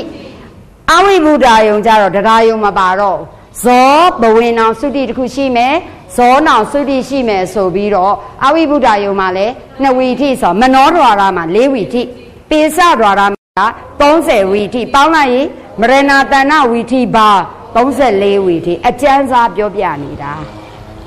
ဟုတ်ပြီနော်အဲ့ဒါတွေကိုလည်းကျမတို့စိတ်တခဏတွေဘာတွေနဲ့တွက်တာတွေရှိသေးတယ်အဲ့ဒါတွေတော့မသိတော့အခုလောက်ပြောတာတော့မှဓမ္မမိတ်ဆွေတို့စီကမျက်လုံးလေးကပြူတူတူကြောင်းတောင်းတောင်းဟလာမိဋ္ဌိလာကန်တော်အောက်ကဖားတငယ်လေးတွေလိုပဲမျက်လုံးရဲကြောင်းတောင်းတောင်းနဲ့ဆိုသလိုဖြစ်မနေဘူးလားအဲ့တော့ကျမကဆက်မပြောတော့အမြည်ပဲပေးတော့မယ်ဟုတ်ပြီနော်အဲ့ဒီအမြည်ပဲစားတော့ကဲအခုပြောချင်တာဘာကိုပြောချင်လဲဆိုရင်ဘဝတစ်ခုမှာသုတိဖြစ်တဲ့နေရာမှာသုတေဂာနီဆိုတော့အသက်ရှည်တဲ့သူဆိုရင်သုတေဂာနီရဲ့အရှိမဘဝင်ဆိုတာအတိတ်ကံကြောင့်ဖြစ်တဲ့ဝိဘက်မဟုတ်ဘူးလားအကျိုးစိတ်မှတ်မိရဲ့နော်သုတိရောအကျိုးစိတ်ပဲဒါဆိုတော့ဝိဘက်ဇက်တွေလေတရားယုံကိုကြည့်တော့လေတန်တိရဏ3နဲ့မဟာဝိဘက်8ရဲ့လို့တရားယုံ7ကိုကြည့်တော့လေဝိဘက်ပဲမဟုတ်ဘူးလားဒါကြောင့်အဲ့ဒီသုတေဂန်နီးမှာဟလာဝိဘက်မဟုတ်တဲ့စိတ်ဆိုကြည့်လိုက်တော့ဇောပဲလေဟုတ်လားယင်ဇောမှာကျမတို့ပုထုဇဉ်တွေတိခတွေဆိုရင်ကုသိုလ်ဇောလည်းဖြစ်နိုင်တယ်အကုသိုလ်ဇောလည်းဖြစ်နိုင်တယ်ဖရာယဟန္တာကြတော့ကရိယာဇောလည်းရှိနိုင်ဒါကြောင့်သေဂာနီစိတ်အစဉ်လို့ပြောရင်ဘဝင်တို့တရားယုံလေးကိုမကြည့်ရဘူးဘာကိုပဲကြည့်ရမယ်ဇောကိုပဲကြည့်အဲ့ဒီသေဂာနီအချိန်မှာစိတ်တို့သည်မိယာဝိထုယုတ်အားနေကုန်ပြီလားအားနေမကုန်လားမိယာဝိထုလို့ပြောရင်ဝိထုယုတ်6ခုရှိမယ်လေဟုတ်ပြီလားယင်ဝိထုယုတ်6ခုလို့ပြောရင်ဘာလဲဆက်စဉ်းစားရင်ပတာရယုတ်5ပါးနဲ့ဟရိယယုတ်1ပါးသည်အတ္တသည်အတိတ်ကံကြောင့်ဖြစ်နေတဲ့ကမ္မဇယုတ်တွေဒါယုတ်ပိုင်းကျရင်သင်တော့မယ်ဒါကမ္မဇယုတ်တွေအဲ့ဒီကမ္မဇယုတ်တွေမှာစက္ခုပတာရဆိုတာစက္ခုဝိထုလေစက္ခုဝိထုသည်ဘယ်သူကမှီမလဲစက္ခုဝိညာဉ်ကမှီမှာပေါ့သောတာဝိထုသည်သောတာဝိညာဉ်စိတ်ကမှီမယ်ဂါနဝိထုသည်ဇေဝဝိထုသည်ကာယဝိထုသည်ဒါဆိုရင်ဒွေ30ကပင်စဝိထုကျန်တဲ့စိတ်မှန်သမျှသည်ဟရိယဝိထုဆိုတော့မြင်စိတ်ကြားစိတ်နာမ်စိတ်စားစိတ်ဆိုတာဒီဘက်ကစကုဝိညာဉ်တွေလို့ပြောလဲဝိဘက်စိတ်ပဲမဟုတ်ဘူးလားစကုဝိညာဉ်စိတ်က2ခုရှိတယ်လေအာကုသလဝိဘက်စကုဝိညာဉ်ရဲ့အာဟိကုသလဝိဘက်စကုဝိညာဉ်ရဲ့ဆိုတာအာကုသလဝိဘက်ပါဆိုရဲအာကုသိုလ်ရဲ့အကျိုးမဟုတ်ဘူးလား ဘလို့ခါဖြစ်ရင်လဲဆိုအနိဋ္ဌရူပါယုံနေမြင်ရရင်အကုသလဝိဘက်စကုဝိညာဉ်အိဋ္ဌရူပါယုံနေမြင်ရရင်တေခဏီအချိန်ကြတော့မှမကောင်းတဲ့အနိဋ္ဌယုံမြင်ပြီးတေရတာရောမရှိနိုင်ဘူးလားကောင်းတဲ့ဖရာအစဉ်ဖရာဖူးရင်းနဲ့မှတေသွားလိုက်ရတာရောဒါဆိုရင်ဒီစကုဝိညာဉ်ဆိုတဲ့ဝိဘက်စိတ်ကအနိဋ္ဌယုံအိဋ္ဌယုံမြင်ပြီးသွားတာလေဒါအတိတ်ကံနဲ့ပဲဆိုင်တာဟုတ်ရဲ့လားဒါဆိုရင်အဲ့ဒီအချိန်မှာဖြစ်တဲ့တေခဏီအချိန်မှာဖြစ်တဲ့ဇောကြတော့ဇောဆိုတာဒီမိယာဝိထုယုတ်အားနေတဲ့တေခဏီခါဆိုစကုဝိညာဉ်စိတ်ကိုမိမဲ့စကုဝိထုစကုပတာရကိုကြည့်ရင်လဲအားနေမနေဘူးလားအားနေနေတော့တချို့ဆိုရင်ဟဲ့ဘသူပြမမြင်ပါလားမှောင်နေပြီမိထွန်းလေတကယ်တော့အလင်းကြီးပဲရှိနေသေးတာ तू အားနေလာတာပြလားမပြဘူးအဲ့တော့စကုပတာရတွေကလည်းအားနေတယ်လို့သောတာဂာနစိန်ဝါကာယတွေရောအားနေတယ်လို့ဟာရိယရောအားနေနေပြီဆိုတော့ပတာရယုတ်၅ခုဆိုတဲ့ဝိထုယုတ်၅ခုကဒွေ30မိမှာလေကျန်တဲ့ကုသိုလ်အကုသိုလ်စိတ်တွေမှန်သမျှဒါဆိုရင်တန်စကုဝိညာဉ်ကစကုဝိထုကိုမိမယ်လေပိစတော်လာဝဇံရောဟာရိယဝိထုပဲတန်ပတိဆိုင်ကရောတန်တိရဏကောဝုထောယောဇောယောတရားယုံတို့ဘဝင်တို့သုတိတို့ဒါပေမဲ့အဲ့ဒီဟာတရားဝိထုကလည်းအားရှိနေပြီလားအားနေနေဒါကြောင့်မိယာဝိထုယုတ်အားနေတဲ့သေခဏီအချိန်မှာတဲ့ကုသိုလ်အကုသိုလ်စတဲ့ဇောတွေဖြစ်မဲ့မရဏတဏ္ဏဇောသည်5ချိန်ပဲဖြစ်ပြီးအဲ့ဒီမရဏတဏ္ဏဇော5ချိန်ကအဲ့ဒီဇောကကုသိုလ်အကုသိုလ်တွေကို तू ကဖြစ်စေတာမဟုတ်ဘူးဟုတ်ပြီနော်ဒီနေရာမှာမရဏတဏ္ဏဇောကအတိတ်ကပြုခဲ့တဲ့လူဒီဘဝနောင်ပဋိသန္ဓေကိုအကျိုးပေးမဲ့ကုသိုလ်အကုသိုလ်ကံတွေကို तू ကလက်ခံလိုက်တာလက်ခံတဲ့နေရာမှာအကုသိုလ်ကံကိုလက်ခံလိုက်ရင်မရဏတဏ္ဏဇောကလည်းဘာဖြစ်သွားလဲအကုသိုလ်ဇောဖြစ်သွားတယ်ဟုတ်ရဲ့လားအတိတ်ကုသိုလ်ကံကဒီမှာလာထင်ရင်မရဏတဏ္ဏဇောကလည်းကုသိုလ်ဇောပဲဖြစ်သွားတယ်နားလည်နေရမယ်နော်သဘောပေါက်သလားဒီမရဏတဏ္ဏဇောအချိန်မှာအတိတ်ကမဟုတ်ပဲနဲ့အခုပစ္စုပန်မှာပဲမြတ်စွာဘုရားအစင်းကိုမြင်ပြီးတော့ဖုံးမြင်ပြီးတော့သိသွားပြီဆိုရင်ဒါဒီပစ္စုပန်ကမ္မနမိတ်လေဟုတ်လားကမ္မနမိတ်မှာမြတ်စွာဘုရားအစင်းကိုမြင်လိုက်တဲ့အတွက်အဲ့ဒါဒီကောင်းတဲ့ကမ္မနမိတ်မဟုတ်ဘူးလားဒါဆိုရင်ဖြစ်တဲ့မရဏတဏ္ဏဇောကလည်းကုသိုလ်ပဲလားဖြစ်တယ်နားလည်ပြီနော်အဲ့ဒီလိုပဲဒါကြောင့်မရဏတဏ္ဏဇောဆိုတာကုသိုလ်အကုသိုလ်လို့ပြောပေမဲ့အဲ့ဒီမရဏတဏ္ဏဇောမှာဖြစ်နေတဲ့ကုသိုလ်အကုသိုလ်တို့သည်ပဋိသန္ဓေကျိုးမပေးဘူးဒါကြောင့်မရဏတဏ္ဏဇောကဘာပဲလုပ်လဲဆိုရင်ပဋိသန္ဓေကျိုးပေးမယ်အာယုံကိုပဲသူကလက်ခံတဲ့အလုပ်ပဲလုပ်တဲ့အတွက်ဓမ္မမိတ်ဆွေတို့အဘိဓမ္မာဟလာအဘိဓမ္မာသင်္ကြိုကုဒီဟာပေါ့နော်အဘိဓမ္မတသင်္ဃဟဆိုတဲ့ဒီသင်္ကြိုသင်ပြီးရင်အဘိဓမ္မတဝိဘာဝနေလို့အထကထာကိုထတ်ချဲ့တဲ့တိကာဒါတိကာကျော်လို့ခေါ်တယ်ပေါ့စာမွေးလောကနဲ့ပြောရင်အခုကျမတို့သင်နေတာအဘိဓမ္မာရိုးရိုးတိကာကျော်ဆိုတာအဘိဓမ္မာဂုံဒုစာအဲ့ဒီအဘိဓမ္မာဂုံဒုဆောင်ဆိုတဲ့တိကာကျော်ကြသင်ရလိမ့်မယ်မရဏတဏ္ဏဇောသည်ပဋိသန္ဓေကျိုးမပေးဘူးဆိုတာသင်ရလိမ့်မယ်ဟုတ်ပြီနော်ဘာကြောင့်မပေးလဲဆိုတော့မိယာဝတ္ထုယုတ်ကအားနေနေတဲ့တေခဏီအချိန်မဟုတ်ဘူးလားအဲ့ဒီအချိန်မှာ तू ကသူ့အလိုလိုကိုကုသိုလ်ဖြစ်အောင်အကုသိုလ်ဖြစ်အောင်မလုပ်နိုင်တော့ကုသိုလ်အကုသိုလ်ဖြစ်တယ်ဆိုတာဝိထိဘိုင်းမှာသင်ခဲ့တယ်ယောနိသောမနတိကာရရှိမှုကုသိုလ်ဇောအာယောနိသောမနတိကာရရှိမှုတေခဏီလူမှာယောနိသောအာယောနိသောမဖြစ်နိုင်တော့သူ့မှာမိယာဝတ္ထုယုတ်ကအားနေနေတော့အရန်နေမကောင်းတဲ့သူကလေချင်းလာကြိုက်လဲအဲ့ဒီချင်းကိုမောင်းနိုင်သေးလားတေခဏီပုဂ္ဂိုလ်အားနေနေတဲ့ပုဂ္ဂိုလ်ကလက်ကလေးကိုဒီလိုပဲပလက်လှန်ထားတယ်ညောင်းလာပြီအောက်မှာပူလာပြီဒါမို့ဒီအောက်မှာပိရွဲစိတ်ကြိုက်နေတယ်သိနေအောင်တော့သူ့လက်ကိုသူဒီလိုပြန်တော့မမောက်နိုင်တော့ဟုတ်ရဲ့လားဘယ်ဘက်ကိုစောင်းထားရင်ညောင်းလိုက်တာဆိုခုကျဲမှနေတဲ့ချင်းဟိုဘက်ဒီဘက်လဲစောင်းလို့ရတယ်ဟုတ်လားပတ်ချလဲခြင်းလဲရသေးတယ်ဟုတ်တယ်လားအခုနေမကောင်းတဲ့တေခဏီလူကြတော့စောင်းထားရင်လဲစောင်းနေအတိုင်းပဲဒါကြောင့်သတိမထားတော့လူနာပြုစုတဲ့သူတွေကတိတ်ပြီးသူ့ကိုဂယုမဆိုင်အဲ့မှာဘက်ဆိုးတို့ဘာလို့ဖြစ်တယ်ဆိုတာအဲ့ဒါပဲလေဟုတ်တယ်လားအဲ့ဒါမျိုးတွေဖြစ်တယ်ဆိုတော့တေခဏီသူမှာရုပ်ခဏလည်းအားနေနေတော့နန်းကလည်းယောနိသောနဲ့ကုသိုလ်ဖြစ်အောင်အာယောနိသောနဲ့အကုသိုလ်ဖြစ်အောင်မလုံးနိုင်လုံးမယ်ဆိုဒီဘက်အရှိမလုံးလို့ရတယ်ဒီမရဏတဏ္ဏဝီထိမတိုင်မီလုံးလို့ရတယ်ဆိုတော့အဲ့ဒီအချိန်မှာလုတ်ခဲ့တဲ့ဒီမရဏတဏ္ဏအချိန်မှာဘာတွေထင်လာလဲဆိုဒီဘက်ဘဝနောင်ဘဝ တတိတန်တွေကိုအကျိုးပေးမယ်ကံတော်၎င်းဟုတ်ပြီနော်ဟလာပဋိတန်တွေကိုအကျိုးပေးမယ်ကံတော်၎င်းကမ္မနမိတ်တော်၎င်းသွားရမယ်လာရဂတိနဲ့ဆက်တဲ့ဂတိနမိတ်တော်၎င်းအဲ့ဒီ၃ပါးထဲမှာတပါးပါးသည်ဟာဒီမရဏတဏ္ဍဇောအချိန်မှာထင်အပ်တဲ့အတွက်အဲ့ဒီမရဏတဏ္ဍဇောသည်အာယုံကိုယူတော့မယ်ဘာအာကိုယုံကိုယူလဲလို့ပြောရင်ပဋိတန်တွေဂျိုးပေးမယ်ကံ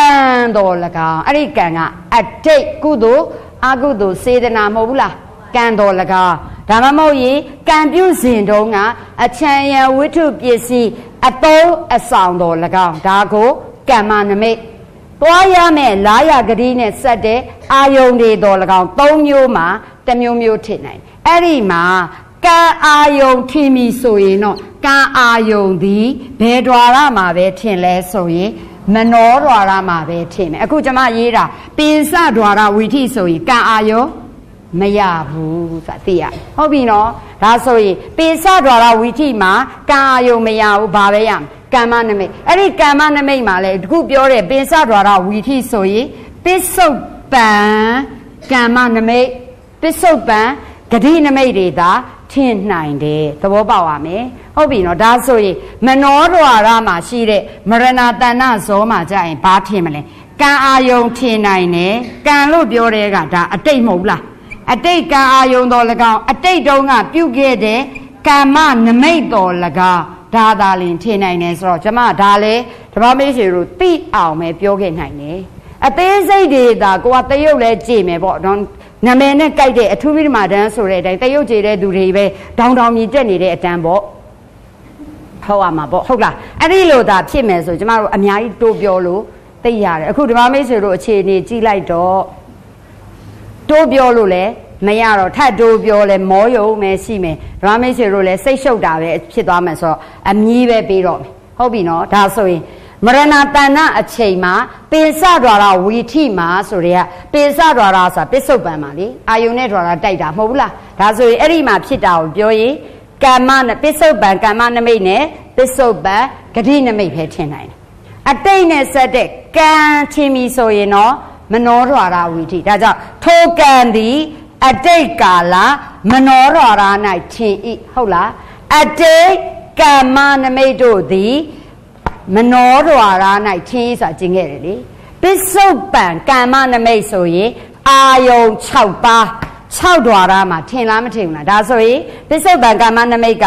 ပိစမှာလည်းထင်နိုင်တယ်မနောမှာလည်းခင်နိုင်တယ်ဟုတ်ရဲ့လားပစ္စုပန်ဂတိနမိတ်အာယုံ6ပါးယထာရဟ6ဓာရပဲထင်တာပဲမဟုတ်ဘူးလားအဲ့တော့ပြောချင်တာကမရဏတဏ္ဍဇောအချိန်မှာကံကမ္မနမိတ်ဂရိနမိတ်၃ပါးတို့တွင်တပါးပါးလာထင်တယ်အဲ့ဒီထင်လာတဲ့အာယုံကိုမရဏတဏ္ဍဇောကယူတယ်ဒါသိရဒါကြောင့်မရဏတဏ္ဍဇောဆိုတာဘာလဲသေခြင်းနဲ့နီးကပ်နေတာဖြစ်တဲ့အတွက်ကြောင့်သေကံဤစိတ်အစဉ်လို့တွေ့ရင်ဘာကိုပြောတာလဲမရဏတဏ္ဍဇောအဲ့ဒီ idea လေးကိုအရင်ကြိုပြောတာဒါကြောင့်ဓမ္မမိတ်ဆွေတို့ရဲ့မှတ်စုစာအုပ်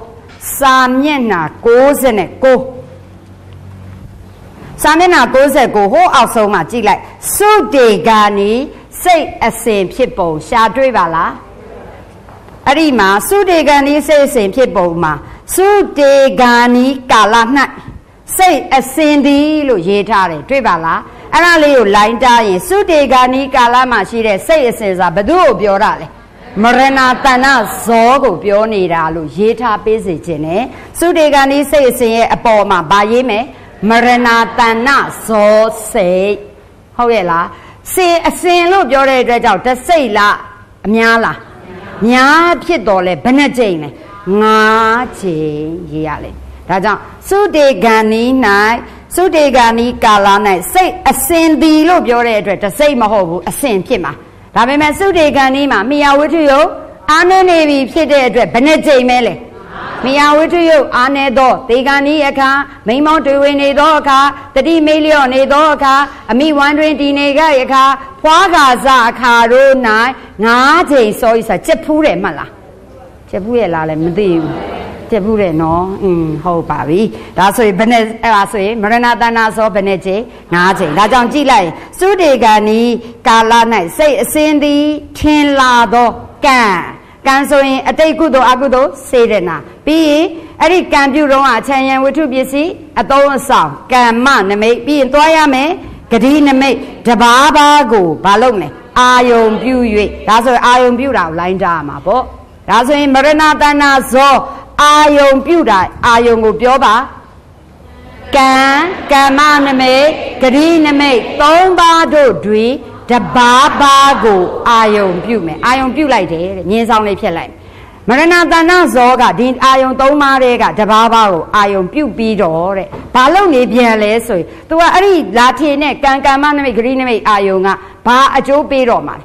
အတိတ်ဘဝကိုအကျိုးပေးတော့မှာလေအတိတ် sorry လာမဲ့သေပြီးဒုတိယဘဝကိုအကျိုးပေးမှာမဟုတ်ဘူးလားဘာအကျိုးပေးမလဲဆိုတော့ပဋိသန္ဓေကိုဖြစ်စေတော့မှာမဟုတ်ဘူးလားအဲ့တော့ပဋိသန္ဓေကိုဖြစ်စေမယ်ဆိုတော့ထင်လာတဲ့အာယုံကကုသိုလ်ကံဖြစ်နေရင်ဘယ်ပဋိသန္ဓေဖြစ်တော့လဲသူဂရိပေါ့ဟုတ်လားသေအဲ့ဒီအချိန်မှာလာထင်တဲ့ကံကအကုသိုလ်ကံဖြစ်နေရင်ဒုက္ခတိပဋိသန္ဓေဖြစ်တော့မှာလေဟုတ်လားယင်ထင်လာတဲ့ကမ္မနမိတ်ကအကုသိုလ်ကမ္မနမိတ်ဖြစ်နေပြီဆိုရင်ဟလာလက်နဲ့ဒုံဓာကြီးတွေပေါ်နေပြီဆိုရင်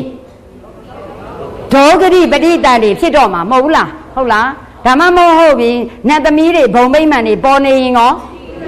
ဓမ္မမလို့ရှိရင်ဟလာပန်းတွေဘာတွေလှူထားတာအလှခံဆရာတော်တွေဘာတွေလှူခံပုဂ္ဂိုလ်တွေပေါ်နေရင်ရောသူဂရိပရိဟလာဒါတွေသွားတော့မယ်ဆိုတော့ဒီနေရာမှာစက်ကြည့်အဲ့ဒီလိုထေလာတာနဲ့အမျှရလက်တန့်သောစက်ကြည့်မယ်ဘဝသစ်ကိုလိုင်းထားမယ်ဘဝသစ်ကိုညွတ်၍နေလေသည်တဲ့ဒါဆိုရင်မရဏတဏ္ဍဇောသည်ဘာလို့လဲဆိုရင်ကံကိုထင်လာမယ်ပဋိသန္ဓေဂျိုးပေးမယ်အာယုံဖြစ်တဲ့ကံကမ္မနမိတ်ဂရိနမိတ်အာယုံကိုလက်ခံပြီးရင်အဲ့ဒီစိတ်ကပဲဘာကိုညွတ်နေလဲဘဝသစ်ကိုညွတ်နေတယ်ဒီ idea ဝင်ရမှာနော်ပြီးရင်စက်ကြည့်မယ်ထိုဘဝသစ်တည်လေတဲ့စင်ကြယ်သောကုသိုလ်ကံညှဉ်းနှွမ်းသောအကုသိုလ်ကံတို့အားလျော်စွာသူဂတိဒုဂတိဘဝများကိုရနိုင်တယ်စင်ကြယ်တဲ့ကုသိုလ်ကံထင်ရင်သူဂတိညှဉ်းနှွမ်းနေတဲ့အကုသိုလ်ကံထင်ရင်ဟုတ်ပြီနော်စင်ကြယ်သောကုသိုလ်ကံရဲ့အချမ်းယံဝိထုပစ္စည်းအသုံးအဆောင်ကမ္မနမိတ်ထင်ခဲ့ရင်သူဂတိညှဉ်းနှွမ်းသောအကုသိုလ်ကံရဲ့အချမ်းယံဝိထုပစ္စည်းအသုံးအဆောင်တွေပေါ်ခဲ့ရင်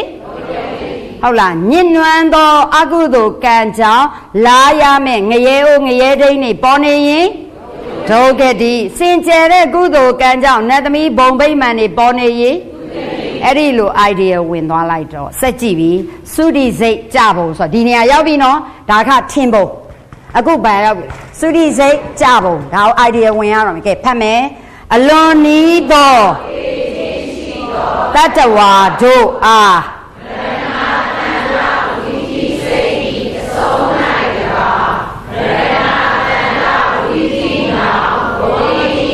ကဲတစ်ချက်ကြည့်ရအောင်မရဏတဏ္ဍဝီထိစိတ်လို့ပြောတာဝီထိစိတ်ဆိုတာတရားယုံနဲ့ဖြစ်ချင်ဖြစ်မယ်ဘုံဇောလည်းဖြစ်ချင်ဖြစ်မယ်ဟုတ်လား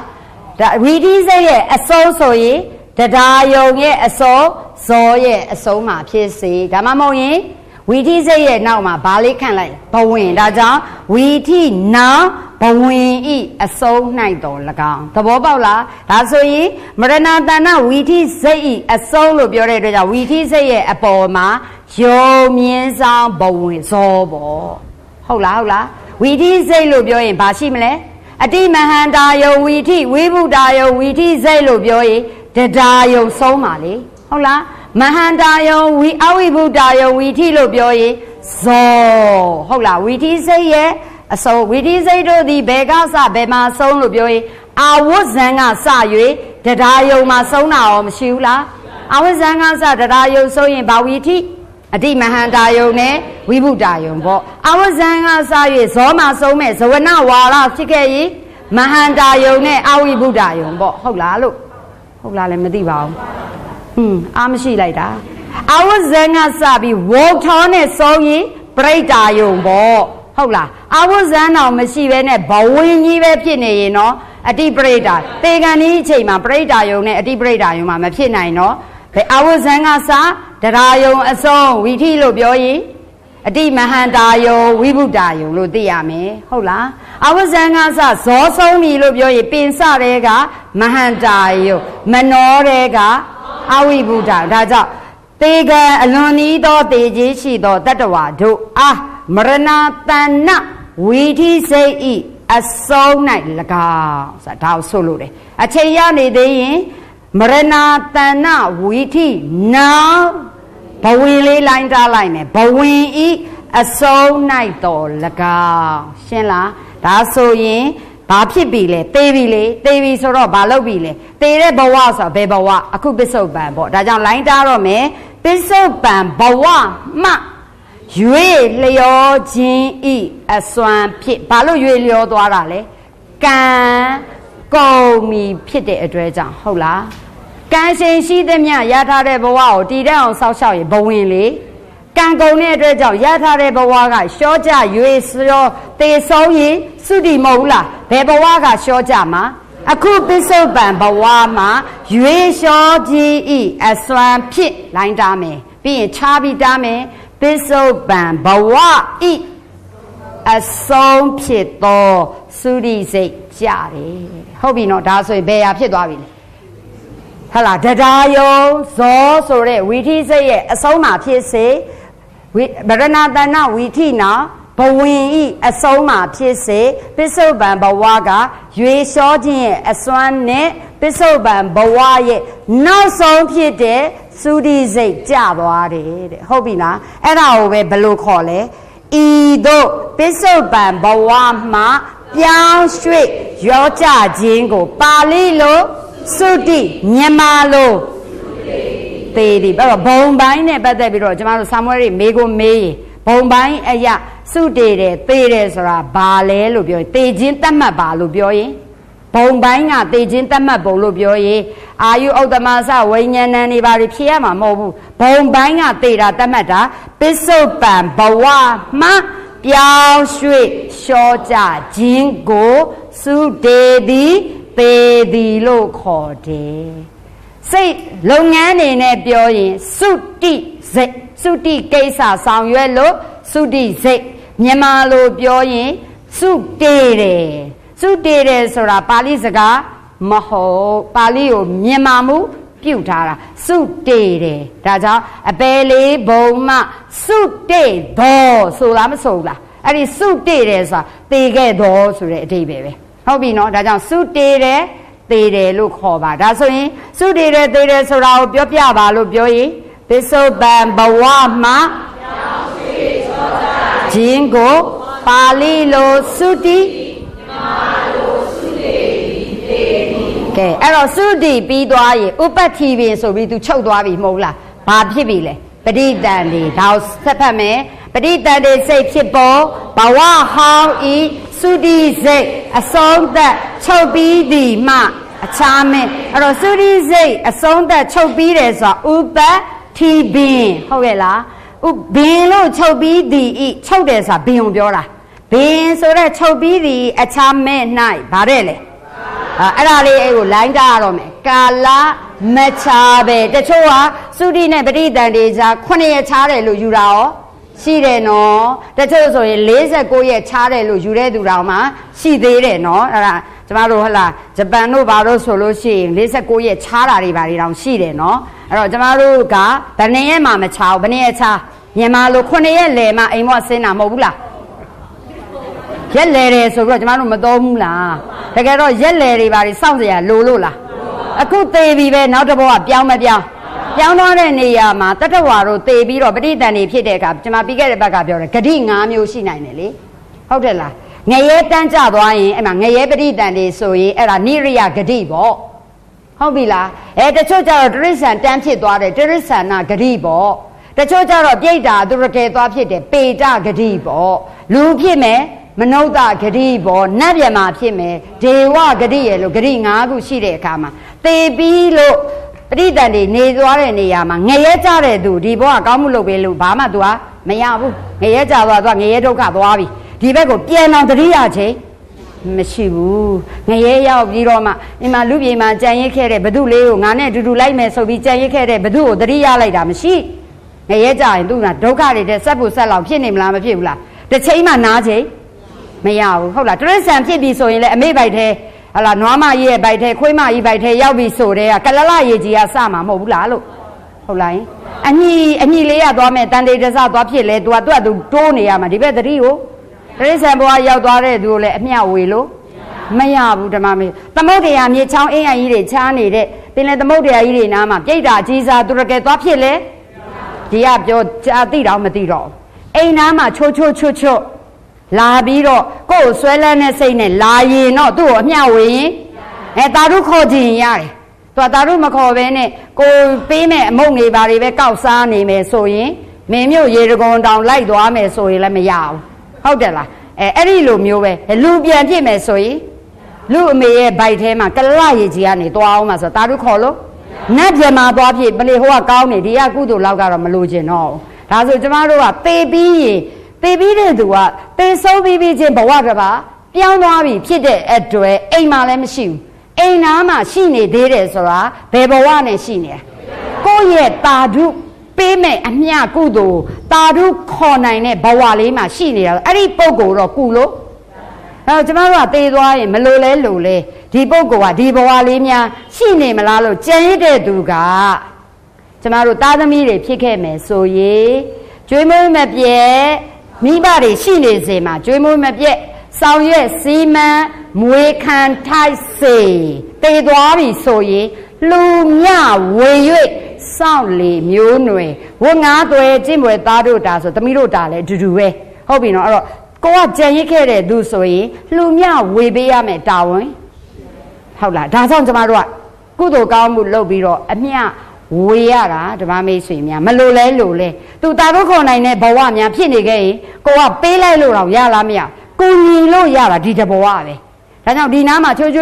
လာနေရင်ငါကိုညီနိုင်တဲ့ဘဝဖြစ်နေတာပဲဆိုပြီးအားရပါရလှုပ်ပေးလို့ရမရကိုကအဲ့ဒါကိုကြောက်လို့ထွက်ပြေးနေရင်တော့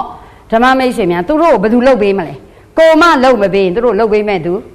မရှိတော့ဘူးဓမ္မမိတ်ဆွေများဟုတ်လားမဟုတ်လားဒါကြောင့်အဲ့ဒီဘဝမှာပစိုးလေးမရှိလို့ပစိုးလေးပေးပါအောင်တောင်းနေရတာတို့အတန်နေပြန်ကြားရတယ်ဟုတ်လားစားစရာမရှိလို့ပါနေစရာမရှိလို့ပါဆိုဘယ်တော့တနာဖို့ကောင်းလဲအဲ့တော့ကိုကသူတို့ကဘာလို့အဲ့ဒီဘဝရောက်လဲဆိုတေကန်ဒီအချိန်မှာကိုဒီပတ်ဝန်းကျင်ကိုအိမ်ကိုတော်၎င်းမိသားစုကိုတော်၎င်းဆွဲလန်းစိတ်နဲ့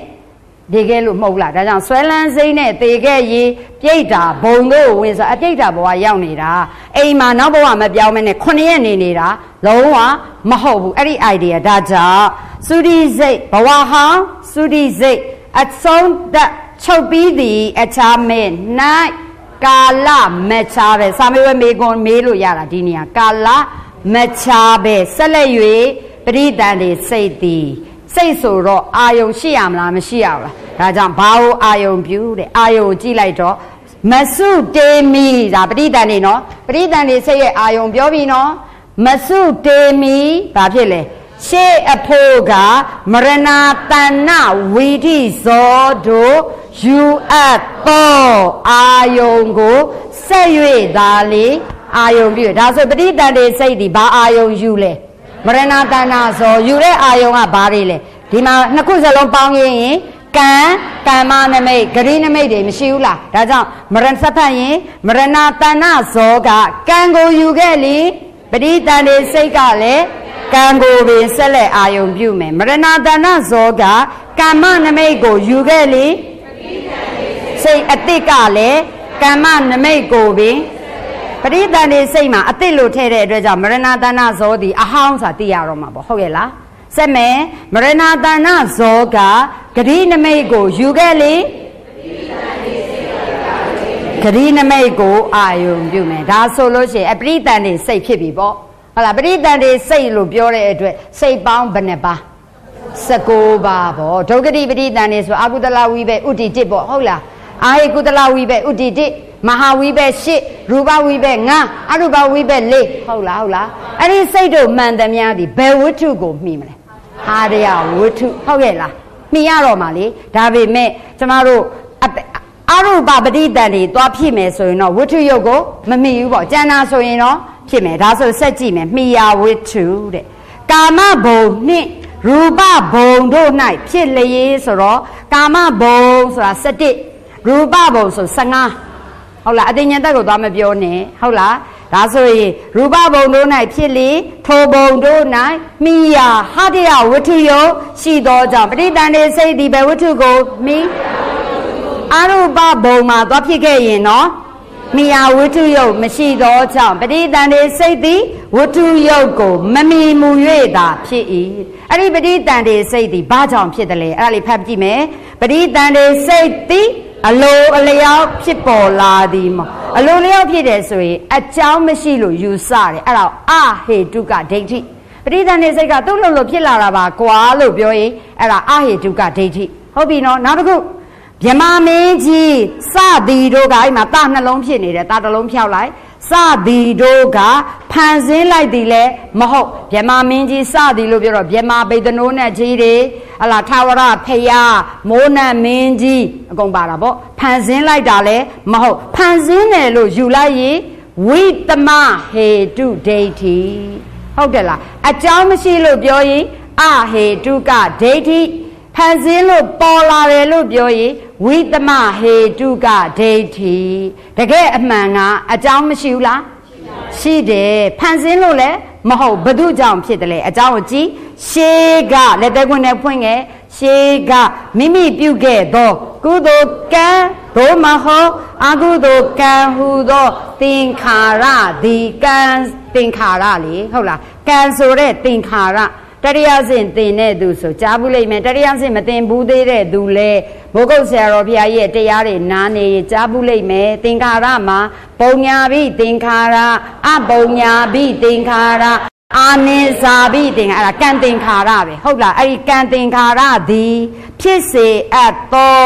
အကျိုးဝိဘက်သားလိမ့်မယ်ဒါဆိုပဋိသန္ဓေဆိုတာကံကြောင့်ဖြစ်တဲ့ဝိဘက်မဟုတ်လားအကုသိုလ်ကံဖြစ်ရင်အကုသလဝိဘက်ဥတီဖြစ်တော့မှာပေါ့ဟုတ်လားဟုတ်လားဒွိဟိဩမကကုသိုလ်ကံဖြစ်ခဲ့ရင်အာဟိကုသလဝိဘေဥပိ္ပခာတန္တိရဏဟုတ်လားလည်းမသိဒွိဟိဩကထတော်လကားတိဟိဩမကတော်လောကောင်းဖြစ်မဟာဝိဘေညာဝိတ်လေးဟုတ်လားတိဟိဩကထဖြစ်ခဲ့ရင်မဟာဝိဘေညာတန်လေးပထမဇန်ကုသိုလ်ဖြစ်ခဲ့ရင်ပထမဇန်ဝိဘေဟုတ်လားဟုတ်လားဒုတိယဇန်တတိယဇန်ကုသိုလ်ဖြစ်ခဲ့ရင်အာကာကုသိုလ်ဖြစ်ခဲ့ရင်နေဝကုသိုလ်ဖြစ်ခဲ့ရင်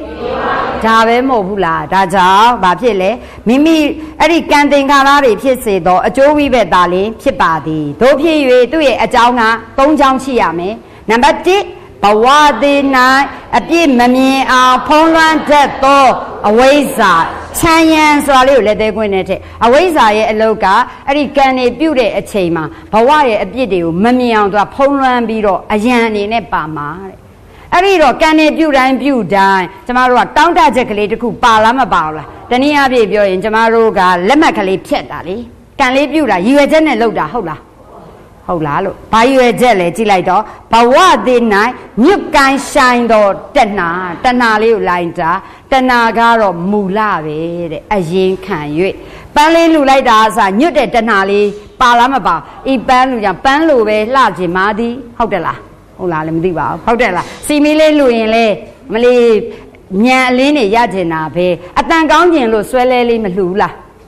လှူတယ်လေဟုတ်လားအတန်ကောင်းကျင်လို့ခေါင်းလောင်းလေးတွေလှူလိုက်တယ်ကျေးစီလှူလိုက်တယ်ကျေးစီလေးလှူလိုက်တယ်မောင်းတော့မလှူနဲ့ပေါ့ဟလားဟုတ်တယ်လားစားသိရင်ပေါ့ဟုတ်တယ်လားအဲ့လိုမျိုးလေးတွေနဲ့ဆိုတော့ညစ်တဲ့ဟာလေးမရှိဘူးလားဤကောင်းမှုကြောင့်လူဖြစ်ပြရစေဆိုတာလေညွတ်လိုက်တာမဟုတ်လားဤကောင်းမှုကြောင့်နတ်ဖြစ်ပြရစေဆိုတာလေညွတ်လိုက်တာပဲဤကောင်းမှုကြောင့်ဗြဟ္မာဖြစ်ပြရစေဆိုတာလေညွတ်လိုက်တာလူတော်မှထညွတ်သေးတယ်လူဖြစ်တဲ့နေရာမှာလားယောက်ျားဖြစ်ချင်တာလားမိန်းမဖြစ်ချင်တာလားယောက်ျားဖြစ်ချင်မြန်တော့လေဘလို့ယောက်ျားဖြစ်ချင်တာလဲမိန်းမဖြစ်တော့လေဘလို့မိန်းမဖြစ်ချင်တာလဲအသားမဲမဲပါးစပ်ပြဲပြဲမျက်လုံးပြူပြူဘယ်သူမှမဖြစ်ချင်တော့ဟုတ်တယ်လားချောချောလှလှပဲဆူတောင်းလားမတောင်းလားတောင်းတဲ့နေရာမှာလဲဆင်းရဲချင်တာလားချမ်းသာချင်တာလားချမ်းသာချင်တာပဲအိမ်အောင်မရှိပဲဖြစ်ချင်တာလားအိမ်အောင်ရှိချင်တာလားဆိုတချို့ဖွားဖွားကြီးတွေဆိုဆူတောင်းတာသား100လောက်မွေးချင်တာတော့ရှိလားမရှိဘူးလားဟုတ်တယ်လားအချွေရနေချင်တာလေသူဆူတောင်းနေသူသွားလားမသွားဘူးလားတယောက်တည်းနေချင်တော့ဒီပါလေ တယောက်တည်းဆုတောင်းတာပေါ့စသည်ဖြင့်ညွတ်တဲ့အတွက်တဲ့အရင်ခံလေအဲ့ဒီပြုတ်လောက်တဲ့ကံကဘဝသိ၌ပြစ်ချသောကုသိုလ်အကုသိုလ်ဇနကလို့ပြောရင်ပဋိသန္ဓေပုဒီဝိဘေကတ္တတာယုတ်ကိုဖြစ်စေခြင်းလုပ်ငန်းဆောင်ရွက်တာလို့မြင်ရမှာနော်ဇနကလို့ရေးလိုက်ရင်ဓမ္မမိတ်ဆိုတာအဲ့ဒီစာလုံးလေး၃လုံးလေးပဲမြင်ရမှာမဟုတ်ဘူးနောက်ကစာတွေအကုန်ပြန်ပေါ်ရမှာဇနကကံဟုဆိုအပ်တော့လိုင်းထားမယ်ကံသင်္ခါရဒီဟုသောအကြောင်းဘယ်နှပါဒါဆိုစာမေးပွဲမှာတတဝါတို့ပဋိသန္ဓေနေရခြင်းအကြောင်းကိုဖော်ပြပါဆို၍အဝိဇ္ဇာချမ်းယံတဏှာအရေးခံသောကံသင်္ခါရဟိုမှာဇယားမှာလည်းရှိတယ်ဟုတ်လားအဝိဇ္ဇာဆိုတာဘဝသိ၌အပြစ်မမြင်အောင်ဖုံးလွှမ်းခြင်းသည်အဝိဇ္ဇာမိ၏တဲ့အဲ့တော့ကျမတို့ကနောင်ဘဝကြရင်လူဖြစ်ခြင်းနဲ့လူဖြစ်ခြင်းနဲ့လို့စိတ်ကပါပြီလူဖြစ်ရင်နောင်မှအမျိုးသမီးဘဝပဲဖြစ်ချင်တာဟုတ်တယ်လားအဲ့တော့အမျိုးသမီးဘဝတောင်မှအိမ်တောင်ပြုတ်ကျင်တာယောက်ျားကောက်ယောက်ျားမြတ်နဲ့တွေ့ပါရစေအဲ့ဒီခင်မွန်းကလည်းတစ္ဆာရှိပါစေ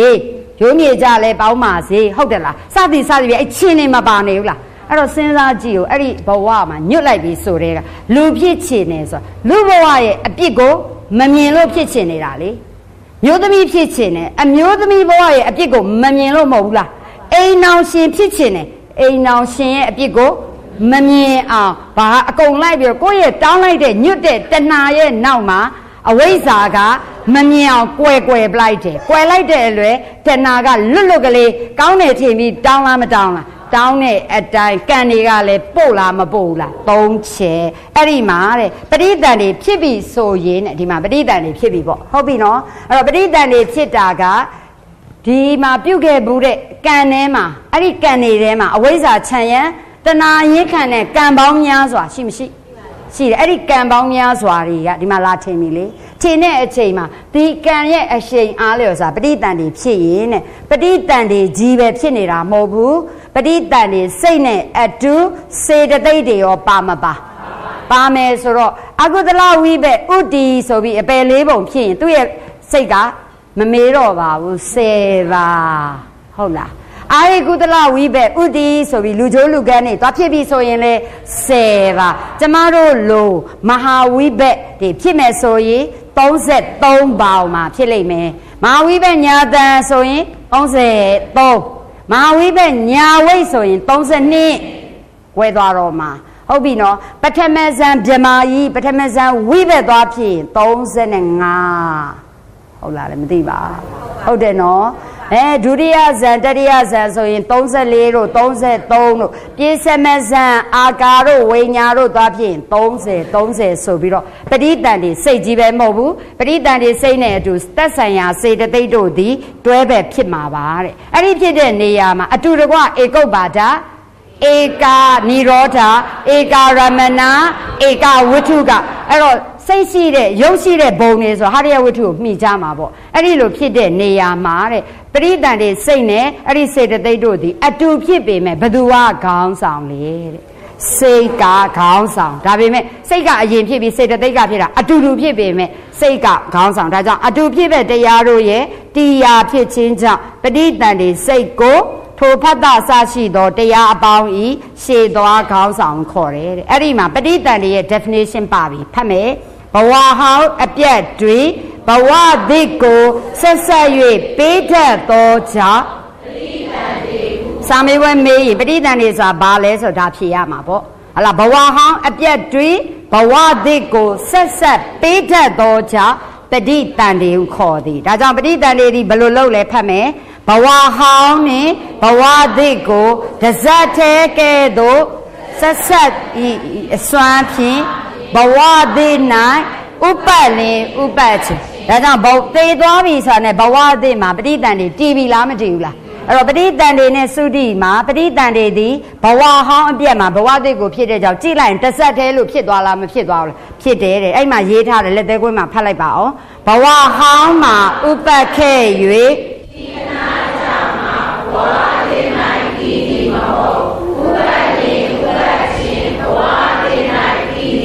အဲ့ဒါ ပြီးခဲ့တဲ့ဘက်ကပြောတယ်လောက်လန်းသက်ဖွဲ့ဝိညာဉ်တွဲလို့ပြောတယ်လို့တချို့ကဒီဘက်ဘဝမှာသေတယ်သေပြီးချင်းနောက်ဘဝမပြောင်းသေးဘဲနဲ့ဒီနားလေးမှာနေပြီးတော့ဘယ်ဘဝပြောင်းရင်ကောင်းမလဲလို့ရှာနေသေးတာတွေးပြီးဆိုတော့မှဒီဘက်ဘဝရဲ့ဟာလေးကိုလှုပ်ပြီးတော့ဟိုဘက်ဘဝကိုကူးသွားတယ်ဆိုပြီးတော့ဘဝဟောင်းမှာဥပတ်ပြီးတော့မှထီကြမှာဘဝသစ်ကိုပြောင်းတယ်လို့ယူဆတချို့ကြတော့လေတည်သွားတဲ့သူရဲ့ဝိညာဉ်ထုတ်တန်းလေးပေါ်မှာတက်နေတယ်တဲ့တက်နေပြီးတော့ဘယ်ဘဝပြောင်းရင်ကောင်းမလဲဘသူ့ကိုခေါ်သွားရင်ကောင်းမလဲလို့ရှာနေတဲ့ဟုတ်တယ်လားအဲ့တော့ခေါ်သွားမှာလဲကြောက်တာကိုကြောက်တော့ဘာဖြစ်လဲဓာတ်ပုံတွေမှောက်ထားတယ်ဆိုအဲ့ဒါကိုပြောတာနားလည်ပြီနော်ကဲဒါဆိုဒီကနေ့ဒီလောက်နဲ့ရကြရအောင်